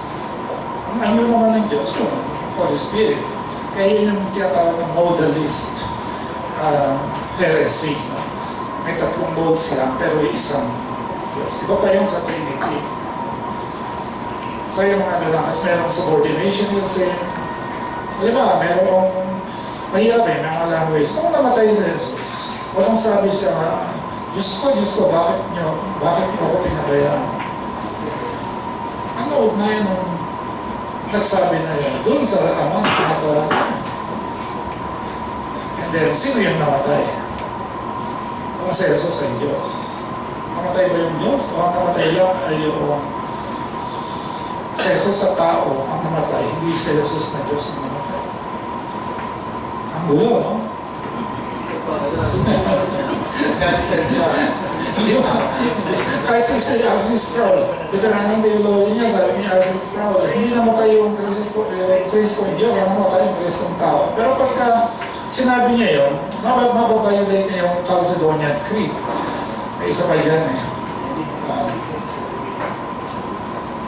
Yung Chalcedonian Creed naman, magpapaliwanag kung ano eksakto ang lingwahe na dapat gamitin kung pag-uusapan yung pagka-Diyos at pagkatao. ng iisang Jesucristo. So ang ginamit na language dyan, two natures in one person. The Trinity has three persons, diba? In the person of Jesus Christ, there are two natures, the divine and the human. So you know how the human Jesus? Hindi mo pwede sabihin the human Jesus ang nauhaw dahil nag-ihiwalay mo yung human nature sa divine nature. Samantalang sila dapat ay mayroong union, tawag nila hypostatic union. Pero ito yung we don't follow the Holy Fathers. Teach man to confess one and the same Son, our Lord Jesus Christ, the same perfect in God and also perfect in man. Who? Truly God and truly man, of a reasonable, rational soul and body. Ayan na naman yung consubstantial with the Father according to the Godhead. By 325, after 300 years pa yata ito.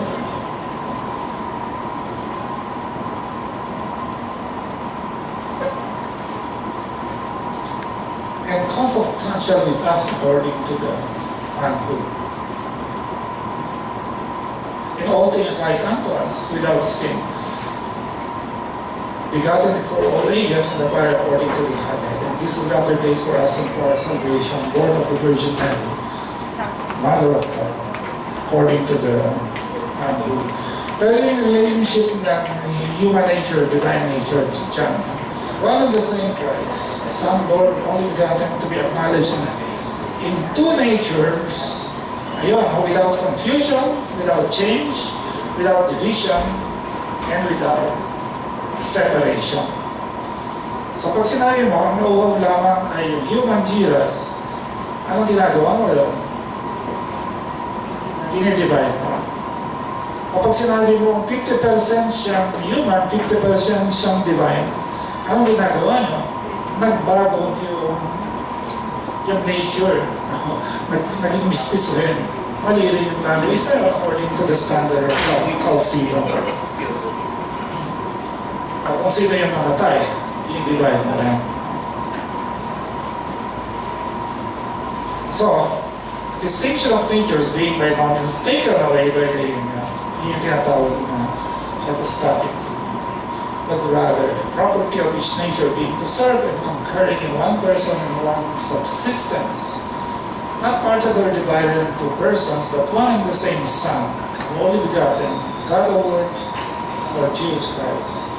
As the prophets from the beginning have declared concerning Him and the Lord Jesus Christ. 451 na pala yung date na. The creed of the Holy Fathers is handed down to us. 325 yung Isaiah, follow-up creed. More than 100 years. 451. So, may dagdag na creed para mas maging sophisticated pa yung language sa mahirap sa bahagi ng humanity divinity ni Jesus. Kaya naiwasan natin ito kanina sa pagkasabi natin si Jesus ay paniwala natin tao siya. Pero ang kaibahan niya sa karaniwang tao, pag tinitan mo ang taong itong si Jesus, makikita mo mismo ang puso, makikita mo mismo ang loob, ang character ng Diyos. Doon I and the Father are one.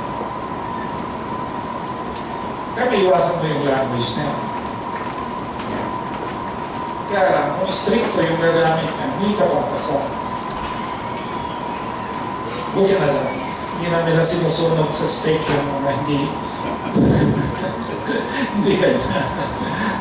Fast forward, 16th century, noong time of Reformation, nandun yung mga binuto ng mga Protestante, si Luther, tapos si Calvin. May isang doktor yan tayo, academic, hindi niya gusto itong language ng Nicaea, ang gulo nga naman.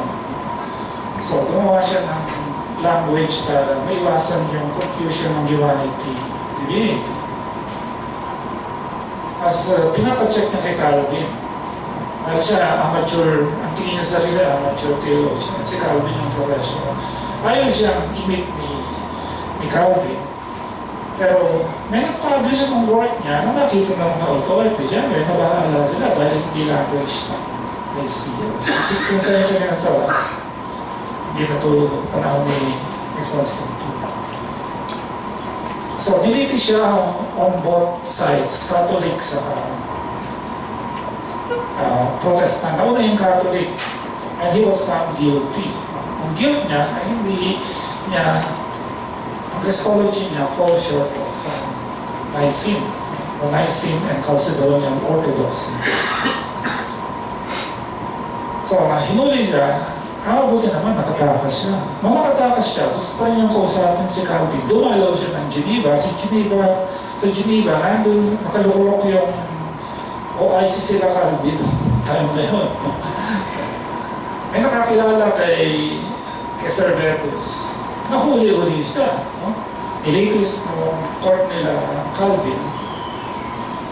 Nakatunayan ng uling guilt. No? At syempre, sinintensya ng death by burning, death at the stakes. No?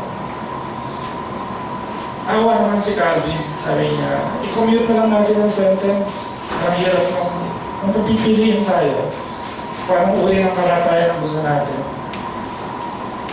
Death by burning at the stake or death by beheading? Beheading na. Isang gano'n lang, tapos na. Diba? Yung so, pinakommute niya na death by beheading.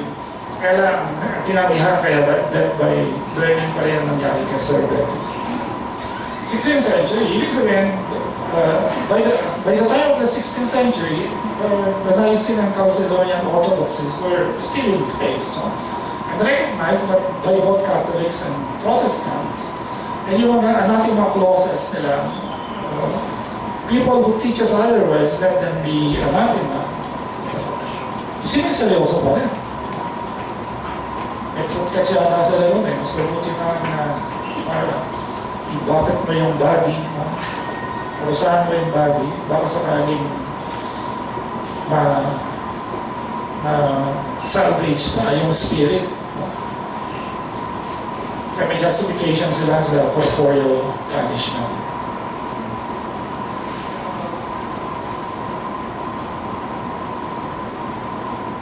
Times changed. No? By the time of the Enlightenment, napagod na yung Enlightenment sa religious wars, fanaticism, yung mga ISIS-style na killing. So they thought na left religion rational and voluntary, no? Na hindi institutional, yung buong weight ng institutional power ng church will be brought to bear on the heretics. No? So since then, na-decline na yung authority ng church. Mabuti na rin. Pero naging less yung influence ng theology sa society. Dati kasi kahit sa university, theology is the pick of the sciences. Wow. Ngayon, hindi ka makakuha ng trabaho sa UP pag theology yung degree mo. Theology. That's the most useless discipline. Pero dati sikat yung mga theologian dahil sila yung gumagawa ng mga ganyan. Sila yung nag-iimpento ng katangian ng Diyos. Walang natawa rin, ha? Isa, makakita ng ka, Mr. Pastor.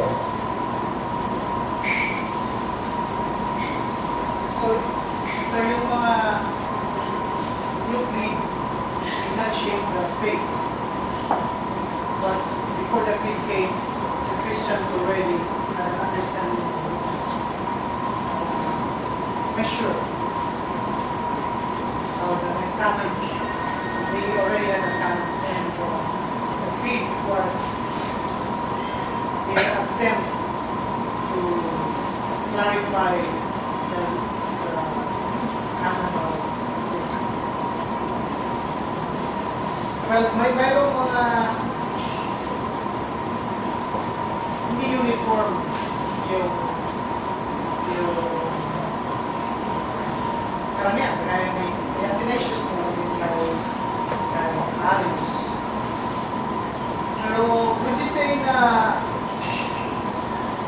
when the creeds were written, it was already the practice of the church to worship Jesus as God.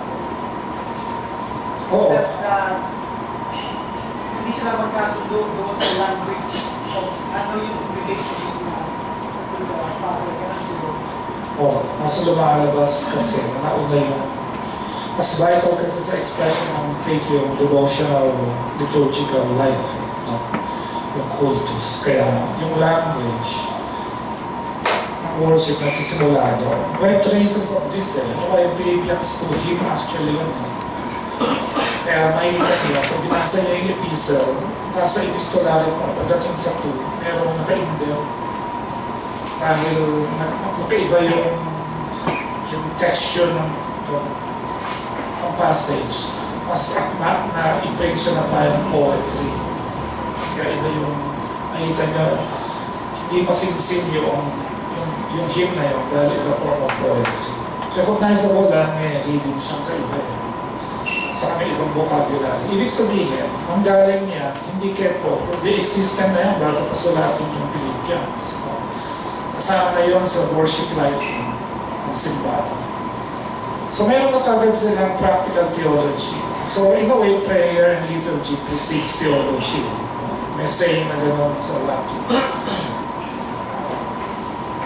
Pero, dahil instinctive pastoral devotional yun, they can flourish without being precise.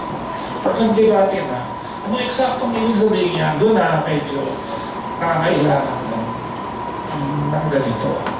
So that will be the next stage. Isa pa, ang daming diversity sa Bible Yun ang exciting sa pag-aaral ng Bible hindi siya systematic. Kaya kung minsan, may mga tao na mag-emphasize ng ganito, disproportionately, no? Majoring on the Bible. Kaya ang gagawin itong mga bishops, ang tawag nila doon ay rule of faith. The rule of faith is not supposed to replace the scriptures. Kapag alam mo na yung rule of faith, hindi mo nababasahan yung Bible. But the rule of faith is a guide on the major things that you must identify with the Bible. Para yung sense of proportion mo, hindi malihis yung dahil, di ba, daming nagbabasa ng Bible. No? Wow, sa daming ng mga style ng pagbasa ng Bible. Kaya yung kung kukolektahin mo lahat ng mga paninindigan na yan mula sa kanyang pagbasa, talagang sobrang dami. At may hindi pantay-pantay ang quality. May mahina, may malakas. Depende sa galing ng hermeneutics. So yung mga galing ng hermeneutics, nagpauna silang pag-aralan na yung Bible, ilista yung major themes niya. Ang sa kaya, yung less capable of making the same quality reading can be guided accordingly by those who are better skilled in reading the text. Diba, yung marunong mag-Greek, yung marunong mag-Hebrew, tulad nila Jerome, o yung nagtatranslate sa lingua franca, like yung translate sa Latin. So yun yung function itong Triune na to. They are not supposed to replace the scriptures. And they themselves know the scriptures should be the classic originals. Ito yung talagang raw materials ng theology. But ang bewildering diversity niya that leads us to put some order. Now, may galing dito sa Reformed tradition, one of the most succinct creed will be the Westminster Catechism. Lalo na yung Westminster Shorter Catechism. At yun, it comes in the form of question and answer. What is the chief end of man? Well, the end of man is to glorify God and enjoy Him forever. As simple as that. Pero pag tinanong, what is God? God is a spirit, infinite, eternal, and unchangeable. The tatlong absolute adjectives. Infinite, eternal, unchangeable is being, wisdom, power, holiness, justice, goodness, and truth. So in such a short, concise statement, you've got a full-blown, workable definition of God in all God's perfections and eternities or infinities. Absolute God. So yun yung re-recite ng catechumen kapag bago siya mag-Bautista. So kahit di pa niya nabasa yung Bible, alam niya na ito yung klase ng Diyos. At iba-iba pa.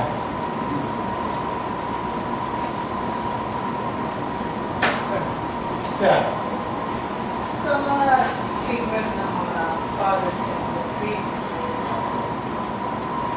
parang hindi sila dumating sa punto of seeing the substance of God as being the relationship within hypostasis. Three persons. Parang hindi sila dumating sa punto. And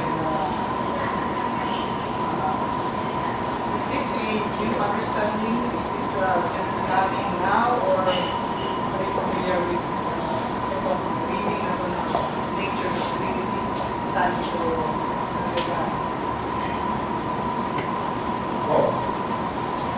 Recently kasi, yung mga emergent churches na pinaka-recent editions ng emphasis yung community. They're returning to the most basics, like yung characteristic ng isang welcoming church characterized by hospitality, mutuality, acceptance, accountability, transparency, and gano'n. So yung dynamics ng relationships, naging napakahalagang sangkap ng simbahan. Okay naman, dahil iba, masama sa church, kapag pupunta ka lang ba, sa service, disperse na kayo, parang wala talagang meaningful, felt, substantial body life. Ngayon, it can but affect how you do theology. Hanapan mo ng theological vision. At yung iba nakikita sa diversity and unity within the very Godhead. Kaya yun, magandang material para laruin yung custom church that reflect the unity and diversity within the very Godhead by actually working hard at the functional unity kahit na diversion member. Kaya pasok na dyan yung race, papasok na dyan yung LGBTS issue. Timplahin yun ng maganda sa family ng simbahan. Meron gumawa din sa church father As a matter of mayroong term na parang dance ang konotasyon, yung perichoresis. Yung interpenetration of the different persons within the Triune Godhead. Na yung life nila involved sa isa't isa. May access sila sa isa't isa, full access sa isa't isa, bagaman may distinction ng identities nila. Kaya persons, a person may self-awareness and identity, pwede mag-uusap. Kaya yung communicatio idiomatum, Latin ulit, ay yung exchange and communication of characters or attributes. Yung character ng isa, ganap na ganap din doon sa kabila, bagamat pwede sila mag-usap. Diba? So may ganon na traces. Psychological interest dyan, dahil si Augustine kasi, hindi niya masyadong gusto itong metaphysics ng Greek. Kaya ginamit niya yung consciousness. Ang basic category niya, hindi substance, kundi consciousness.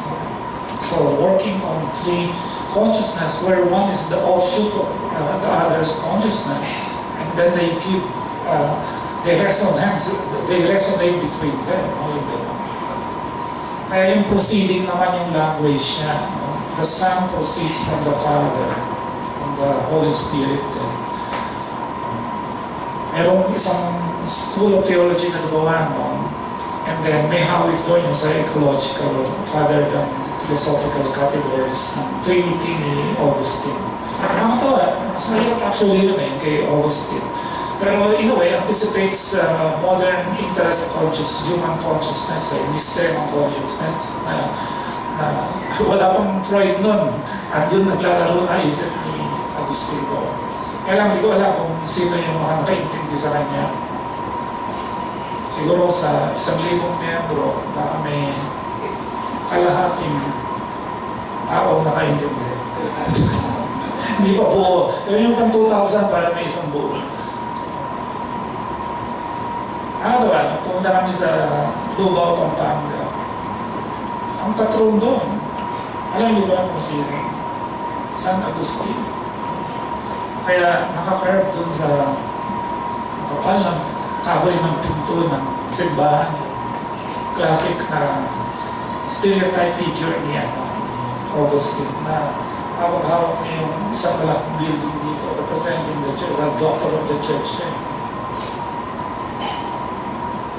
Sana interview kayo mga nagsisimba doon. Alam niyo ba, yung doctrine of Trinity ni Augustine, psychological hypostasis yung person. By the very nature, komplikado yun. Kaya, actually, hindi rin sumikat yung Augustine maliban sa professional theologians. Mas, dahil hindi nakakrib yung kay Augustine, ang nakakrib yung Nicaea. Kaya yun yung talaga, kahit paano nire-recite. So there are people who from there on, I mean, in some ways, predisposed to actually struggle with the language. Kaya, mas familiar ang mga tao dito sa Trinity ni Augustine.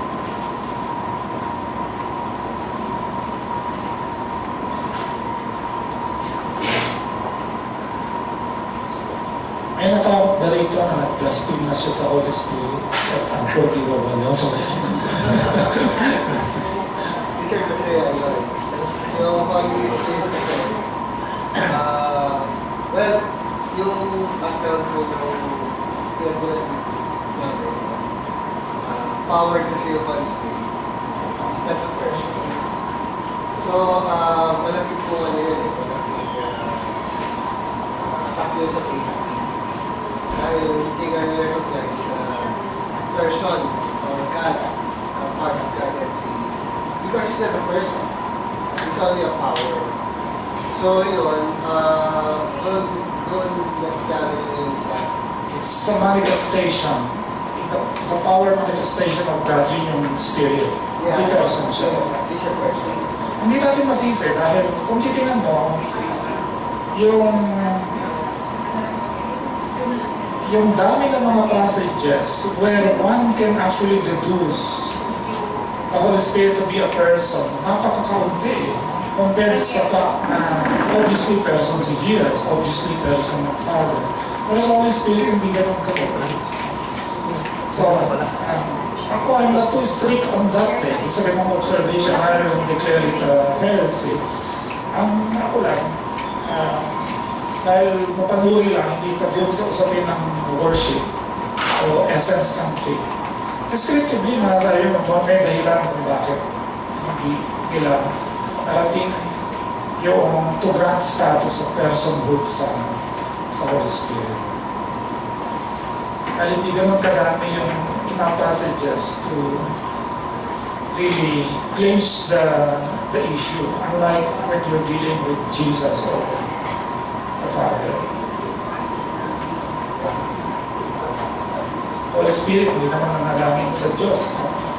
Nakakipag-usap sa Diyos. Nandiyan lang siya.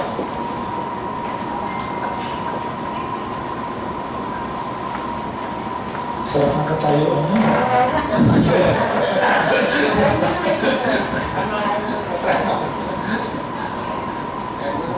Sige lang, tuloy-tuloy tayo.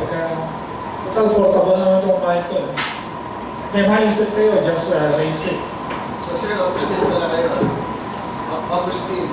Hindi. Consciousness Pero fascinated ako kay Augustine dahil sa ginawa niya na hindi siya satisfied dito Kaya humanap pa siya ng ibang paraan para maipaliwanag kayo. Kaya mahirap yung paraan ng pagpapaliwanag. Kaya hindi naging familiar popular. So yung popularization ng Augustine and Burden of Trinity, hindi lang magpagpapay.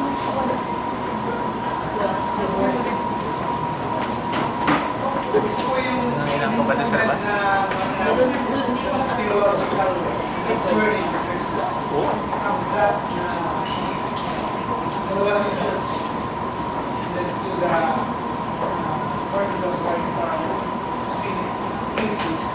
And we are more on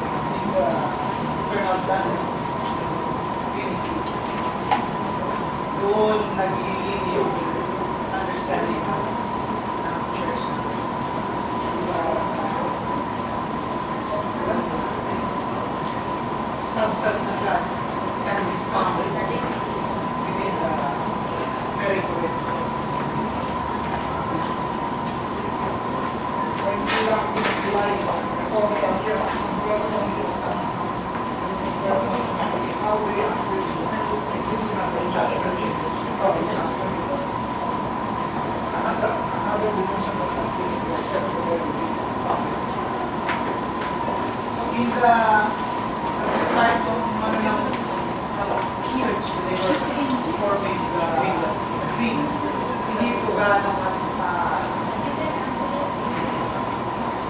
Hindi ko ganong issue sa kanila. Kaya ba? The issue na hinaharap ng simbahan at the time was they were trying to understand yung dual nature of Jesus Christ. Siguro na pero yung concept sa soul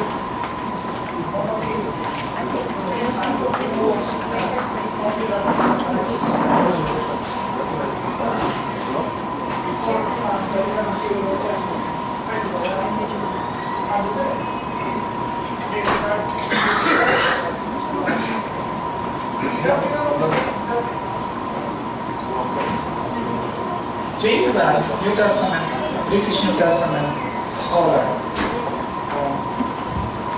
went back to the question, did the early church, did the New Testament church worship Jesus? It is a good question to raise again, because that's a fundamental question. And if they are worshiping Jesus, in what capacity were they worshiping Him? Was the worship due to the fact that they consider Jesus to be God in the simple equation, Jesus equals God, Jesus equals the Father? Sa tingin ni James, hindi. So, hindi siya lalo dito sa Nicene. Even if documents can be shown, the fact that the New Testament churches worship Jesus. Ibang klaseng worship yun. Parang si Jesus, tingin nila, parang siya like the classic icon ng Eastern Church, where Jesus opens up a door of perception in order to have a clearer vision of God, but through Him. Pero siya mismo, hindi siya nagpapatake ang divinity in the same substance, given the same substance language of Isaiah. So pwedeng wino-worship siya, but not worshiping Jesus as co-equal with the Father. Yun ang kasing implication itong Isaiah. The Son is co-equal, co-eternal with the Father. Excessive na yun. The New Testament documents could not actually support those claims, absolute claims adequately. Ginawa kasi nilang sinimplify nilang gano'n para mawala na yung mga nuances ng magulo. And it fits the concerns of Emperor Constantine. Ngayon, ano yung next stage niyo after going via the Trinity with emphasis on perichoresis? Isang pwede niyong gawin, will always be returning to the material ng New Testament in order to grow in maturity about how Jesus was actually portrayed by the New Testament authors.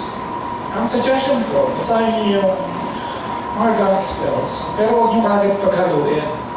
Because there are four perspectives, four distinct perspectives. Have you ever wondered why we have four Gospels presenting four perspectives rather than just one? Or have you ever asked the question, what if, para wala ng gulo, hindi na lang sana itong mga writers na ito yung sumulat. Si Jesus sana yung sumulat ang gusto niyang iwan, di ba? Kaya wala na tayo pagtatalo, yun na yun. Bakit hindi siya sumulat? Sumulat ba siya? Sumulat siya, di ba? Gumamagawan siya. Kaya hindi natin alam, ano yun? Baka TikTok to nga yun. Well, risk about that's an important rabbi, master, teacher. Kaya siyang itiwang sila. Active ka na niya no? Nakalubog siya sa tao, lalo na sa mga buka. Rather than spend time retreating, writing, and becoming a scholar.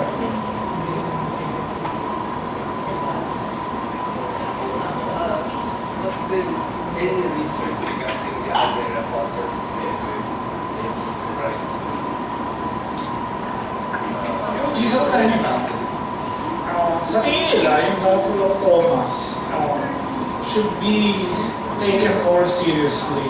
Bagaman galing sa Gnostic tradition, para magkaroon ng Gnostic point of view na kay Jesus. Kaya yung produkto ng Jesus Seminar po, part ng tinatawag historical quest for historical Jesus, which came in waves. No?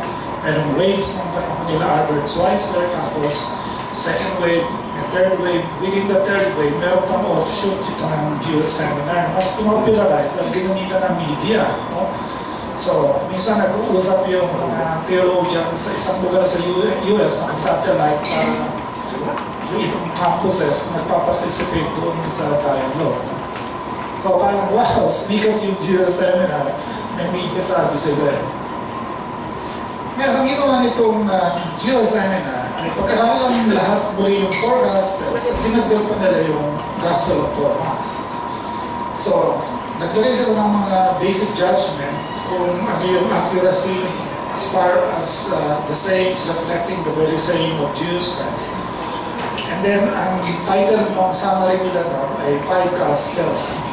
Kaya sinama nila yung Gospel of Thomas to put in a Gnostic perspective. Yung Gnostic kasi, kakaiba yun kaysa dun sa traditional Gospel. Yung Gnostic, yung traditional classic humanity of Jesus ay parang undermined. Kaya na-lesson yung humanity ni Jesus doon, natira yung as divinity. So, parang docetic siya in a way. Tapos, yung wisdom doon, mas privately binibigay sa halip na publicly develop or publicly broadcast, assuming with the assumption that it is being offered to everyone. Sa Gnostic, deterministic na kung sino yung dinaluyan ng Gnosis na yun, yung karunungan nagliligtas. Kaya ang taas na lang, hanapin yung elect.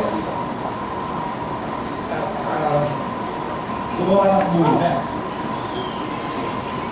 Yun ang sa Gospel of Thomas. Kaya siguro nilagay doon, dahil sa tingin nila, dahil ang daming Gnostic Gospels sa natagpuan yan sa may upper Egypt o northern Egypt, malapit sa Nile. Dahil Christian writings, quote-unquote, siyempre yung Christian Bible. Malayo-layo na kaysa dun sa Christianity ng 4 Gospels na classic. Yung iba, Dan Brown na yung iba. So, not to be taken seriously. Yung girlfriend pala niya si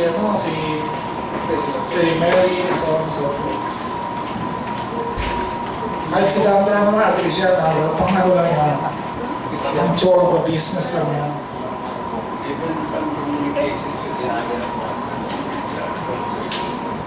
even some communications regarding tradition na lang. Kaya alam ba, pagka nasa paetic ka ng Holy Week, may dalawang parada ron, isang Wednesday, isang Friday. Tapos, mga parada, may platform doon, yung nagko-komentaryo doon sa iba-ibang mga disciples. Saan napunta si Andrew?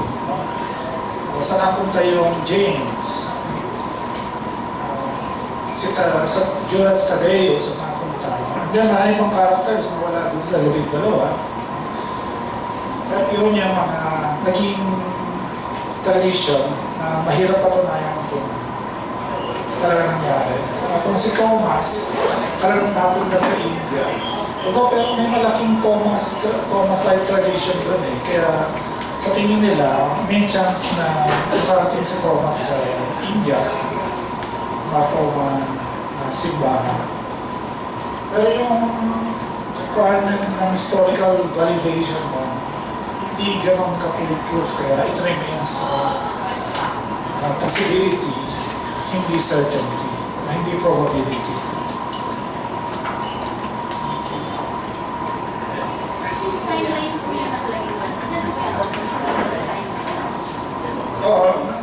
yung Apostles' Creed. Although yung version natin ng Apostles' Creed, yung Apostles' Creed kasi, tingin nila as early as 2nd century meron nun. Kaya lang yung version natin ay late yung manuscript na yung century na pinanggalingan ng manuscript na oldest. Later na, no? 3rd and 4th yata yun. Kaya wala tayong gamit talaga sa 2nd century. Pero dahil underdeveloped yung language, yung teorya nila, yung Apostles' Creed, na-forma yun before Nicaea sa Chalcedon. Well, ito, widely circulated dahil it enjoys the bureaucracy, bureaucratic support ng empire. So talagang kakalat yan. So kung kumalat yan, tapos yung Apostles' Creed kasabayan, mahirap isipin na hindi naapektuhan yung Apostles' Creed nitong mga mas advanced na theological concerns sa Trinity. So ang theory nila, the Apostles' Creed precedes the Nicene and Chalcedonian Creed. Suffered under Pontius Pilate, crucified and buried. Pati yung structure niya, very simple. Apostles' Creed. Kaya bare outline ng events sa buhay ni Jesus. Mayroon po isang po siya. Yung ano po kalaki ang participation ni Constantine sa Queen of Israel. Siya ba ay approving lang o may nag-iinit niya May dalawang teorya eh. Yung isa very careful not to really be too sure about it. Pero mayroong teorya na ang consultant kasi, may theological consultant siya na eh. Para rin si Pinoy, may theological consultant. Kasi GMA, yung mga taga-PCE siya. Yung theological consultant ni siyempre bishop din. Ni Constantine, galing sa Alexandria. So, sa tingin nila, lamang sa laban yung Alexandria dahil yung theological consultant galing doon eh. Saka mas prestigious yung Alexandria. Yung Alexandria, it houses perhaps one of the largest, not the largest, library sa ancient world. Kaya nandun na maraming scholar. Kaya prestigious yung lugar. And Constantine keeps interest dito sa mga centers dito. Yung isang center, yung east sa Antioch. Yung Antioch yung mas may diversity, saka mas less philosophical than Alexandria. Kaya mas exegetical sila. Kaya mas rugged yung mga text ng east. At mas nuanced, no? At sila Arius, mas malapit sila dun sa Antiochian school. So yung, at the same time, mayroon bang clash of languages? Like Alexandria was Greek, and yung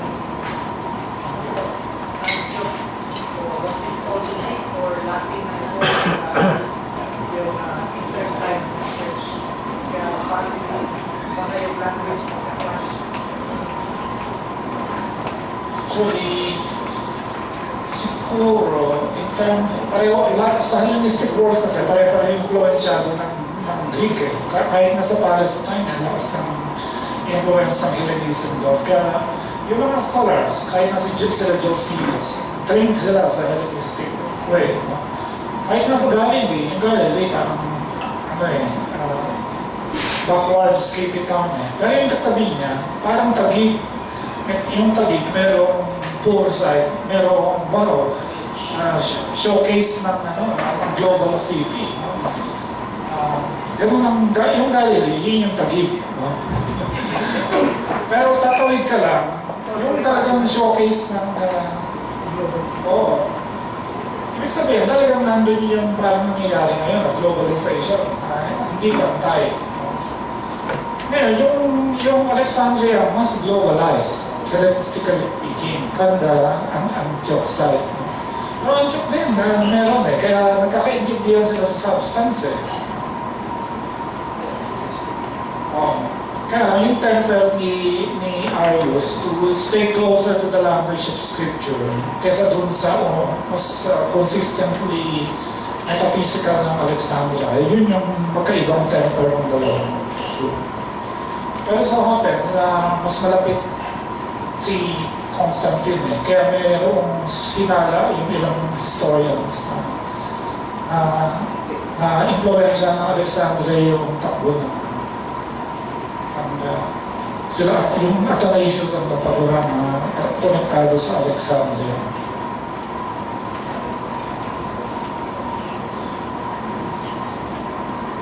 Siyempre, in fairness, talagang may political service yun. Si Constantine. He would not live indecisive nagkakagulo. He throws his weight for the bishops to actually keep at it, no? Gawin yung okay, hindi pwede na iiwan bikin niya. That's not good for the unity of the empire. So a certain degree of unity ng Christendom was achieved by Constantine. For better or worse. Iba pa ang usapin yung kung nakabuti ba to o nakasama. May mabuti, may masama. Hindi na sila persecuted. Pero yumaman sila. Ang alam niya naman pag yumaman, delikado eh. Kami may maliit po kami ng eskwela, Penal School of Theology. Kumahara mga tao. Parang, wow, ang ganda ng unity niyo. Parang hindi kayo namumuliti ka sa isa't isa. Hindi nila alam, kaya gano'n, walang pera, anong pag-aawayan namin doon? Pero kung may mag-donate sa amin, ang sari-sari na, meron na kaming mga magagandang sasakyan, magagandang building, natatakot ako na hindi namin ma-maintain yung casual na democratic ways namin doon. Kaya dapat mag-ingat tayo sa mga ganun changes. Suddenly, the churches found themselves shifting from the marginalized and occasionally persecuted to someone getting the attention of the emperor. And so the imperial money is being poured into the church, no? For some use for social reconstruction. Kaya biglang naglakihan yung property ng episcopacy. By the time of Reformation, sobra na yung corruption. Diba? Kaya kailangan ng reform ito. Dahil nasyado na di mayaman yung mga episcopacy. Kaya, yung politika na nila yung ano ba tiyatao, binabrasin nila yun, na underground nila yun, mayroong horse deal na nangyayari na pagka magpapalit na ng obispo. Dahil how to be named bishop of a certain episcopacy, lalo na kung rich yung episcopacy. Of course, kahit dito ngayon nangyayari yun. So, may jacking for position, syempre, na sana ako yung malagay ito.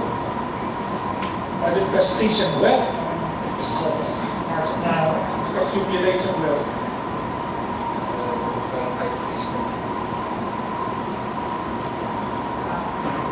Dahil pa sa influence ni Constantine, kasi may mga nagsasabi na dahil sa influence ni Constantine, ang doctrine of Trinity is a pagan. Would you say that it's an accurate? Hindi naman. Dahil in fairness kay Constantine, talagang gusto niya magaling sa mga bishops. So marami rin talagang magaling na educated bishops. So, hindi pagan yung Trinity. It's another to-goodness attempt mediated by two well-known schools of thought. Kaya in some ways, maganda yung tension na nangyari between Alexandria and Antioch. Dapat kasi may dialogue at may tension para mapino mo yung di ba?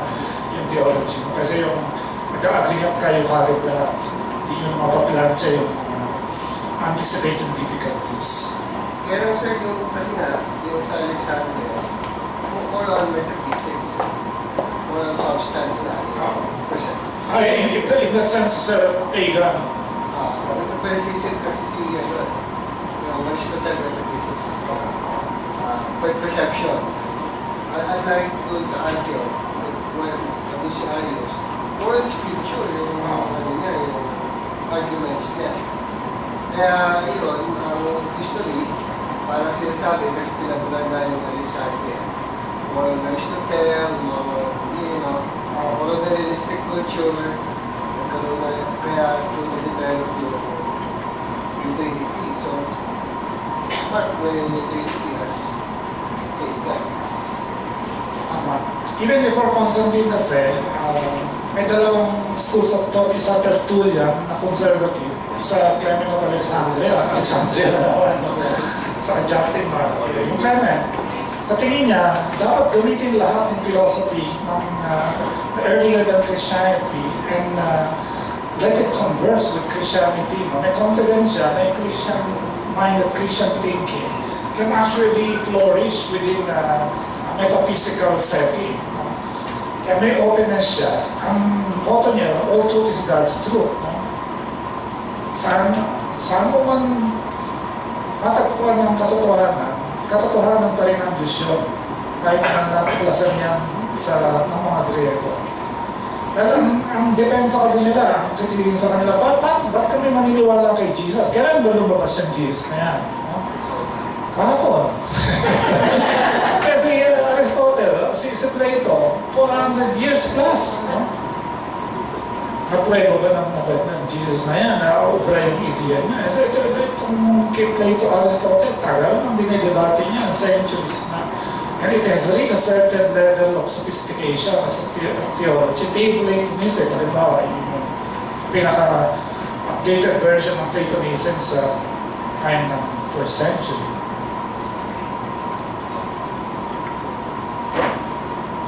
Pag pinaligan natin yung mga philosophers, for example, Plato, Aristotle, yung chief concern nila is, one of their chief concerns is, how can man be good?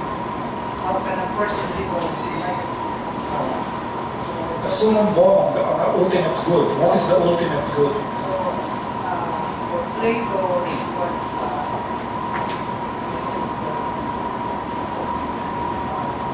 education.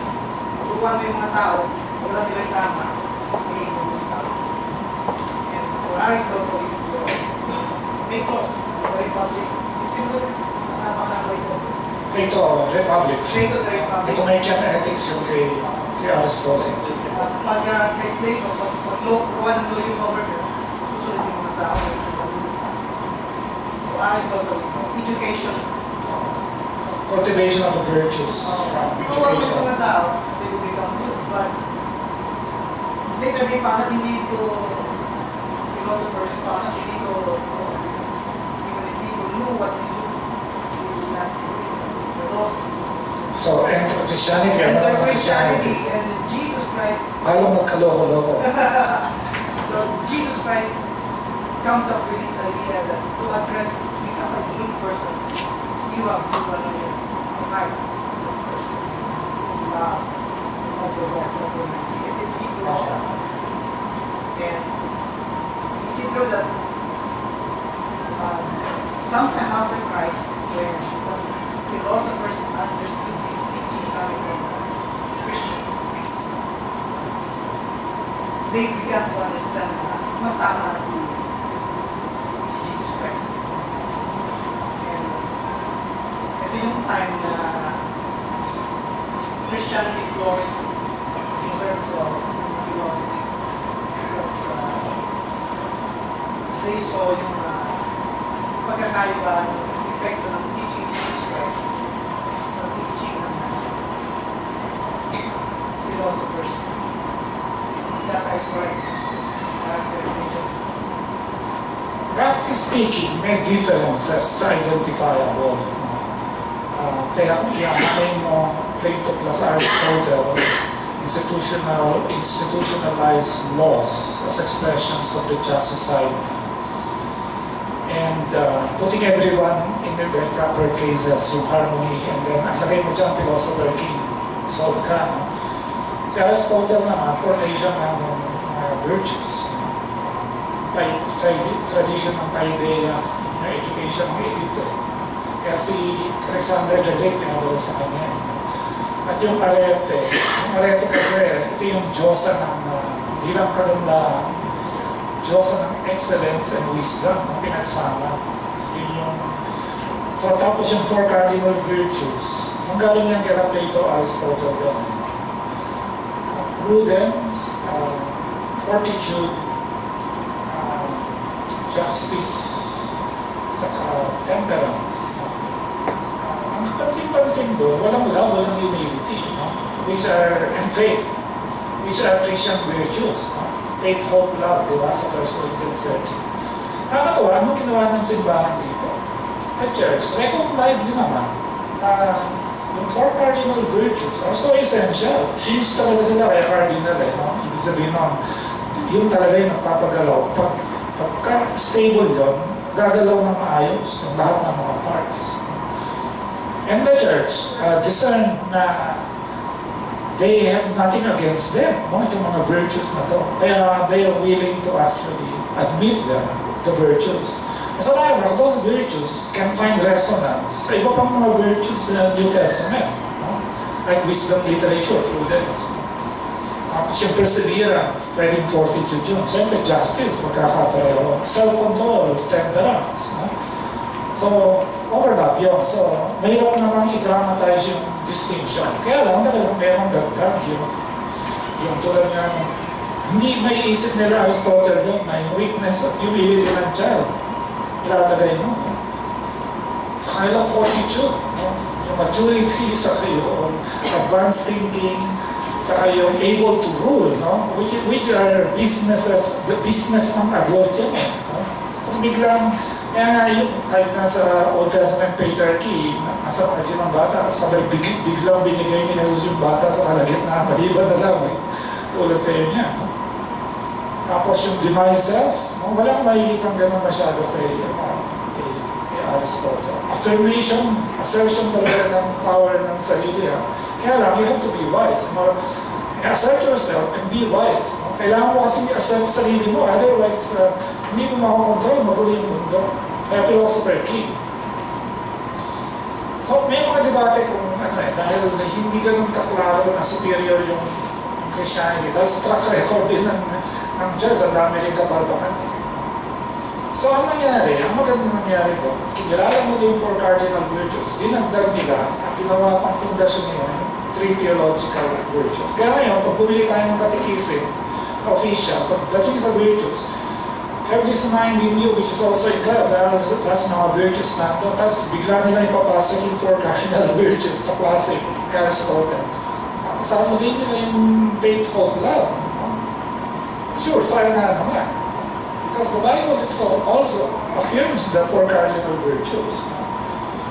All of the Greeks have to be taught the virtues of faith, hope, and love, and humility. So yung self-denial, take up your cross. Si Nietzsche, ayaw na ayaw nun glorify mo yung weakness, yung timidity. Sa kanya, hindi maganda yun, parang overman assertive na, magaling na tao na willing to make sacrifices but also to grab control when necessary. So yun yung tinitipla nito sa growth ng virtues dito sa mga yung Hellenization sa rito. Yung mixture ng dalawa. Ang magandang combination doon, hindi lang itatapon yung Greek, and the church has actually discovered it. Si Michelangelo, ang pinakamagandang demonstration nito dapat. Tinignan mo yung design ni Angelo sa pinagsama niya yung pagan sa yung yung Christian tradition. Kaya yung mga pumasok na conservative, makikita nila yung Sistine Chapel, may skandalo Of course, that's Michelangelo. More coming from metaphysics, so we're coming from when I'm reading the New Testament, for example, rather than the Gospel, we know it's the latest passage of the 4 Gospels. At the very beginning, John uses the metaphysical Logos? So, not necessarily, but because it's metaphysical, it's big. Yung it's like first 13 verses na dyan, probably the original setting, probably borrowed from some Greek writers. So, kaya na sinabi ko rin, it's not because these truths came from hindi mga Christians, it doesn't mean hindi na siya. Pwede gamitin ang siya.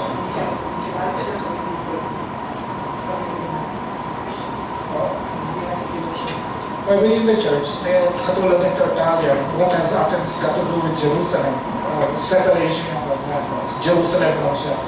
Pero sila Justin Martyr, Clement Alexandria, mas welcoming siya, pakimabangan magkabila. Ngayon, yung exegesis ng John 1, yung word kasi ron, pwede magawa ng Hebrew eh. Kaya kung Hebrew yung babasa doon, yung Hebrew root ng babar, the word of the Lord came to me, pwede ganun mangyari eh. The spoken word ng Diyos, because God does not act without revealing His plans to His servants, the prophets. Parang yun yung idea. Pero kung dahil na, kung Hellenistic yung babasa, immediately babasahin niyo yung logos na magagaling sa Poetics and Aristotle. Ngayon, babawalin mo ba yung Hellenistic na basahin yun along the observation? Hindi, dahil pwede. It will enrich it. The same manner that the bar, baling na word ng mga prophet. The word of the Lord came unto me, saying, magkakaroon ng pagkasama yung Hebrew sa Hellenistic tradition. Parang sinasadya ni John yun.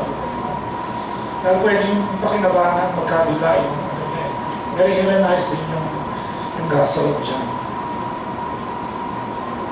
So, ganda yung ngayon sa kasalukuyan, ongoing pa rin yung debate na yun.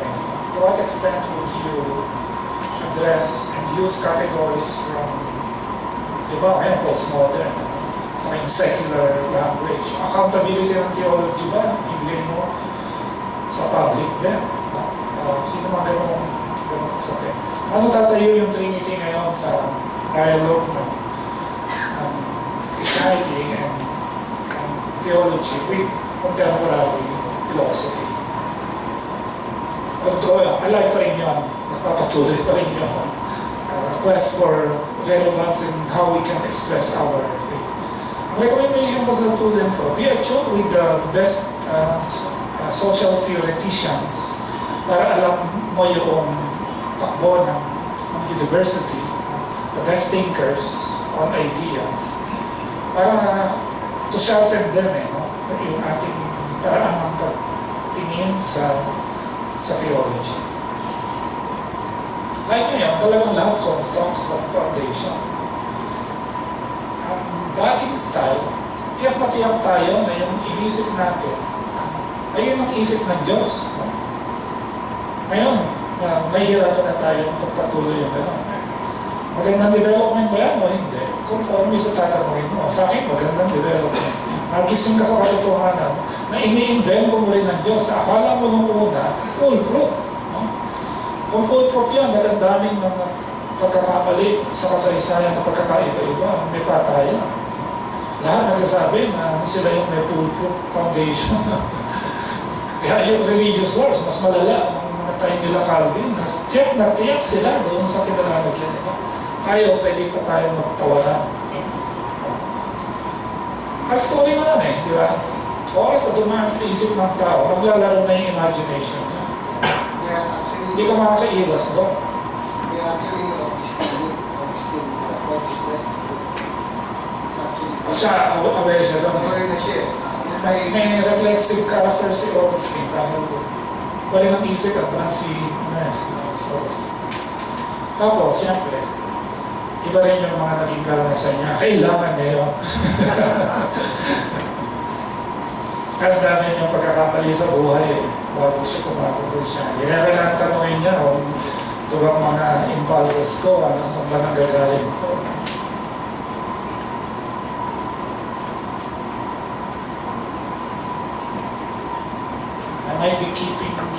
tulong. Maraming salamat po sa matyaga ng pakikinig po. Tinatalo ko po yung mga estudyante ko. Nung sa team kasi dati, tinutubugan namin yan eh. Kayo, you will remain very much committed. Siguro, maganda lang tayo sa prayer. And then let's commit ourselves to study scriptures and to grow in adequacy in the way that we talk about our faith. And for that matter, in how we understand it. Always focusing on Jesus, the author and perfecter.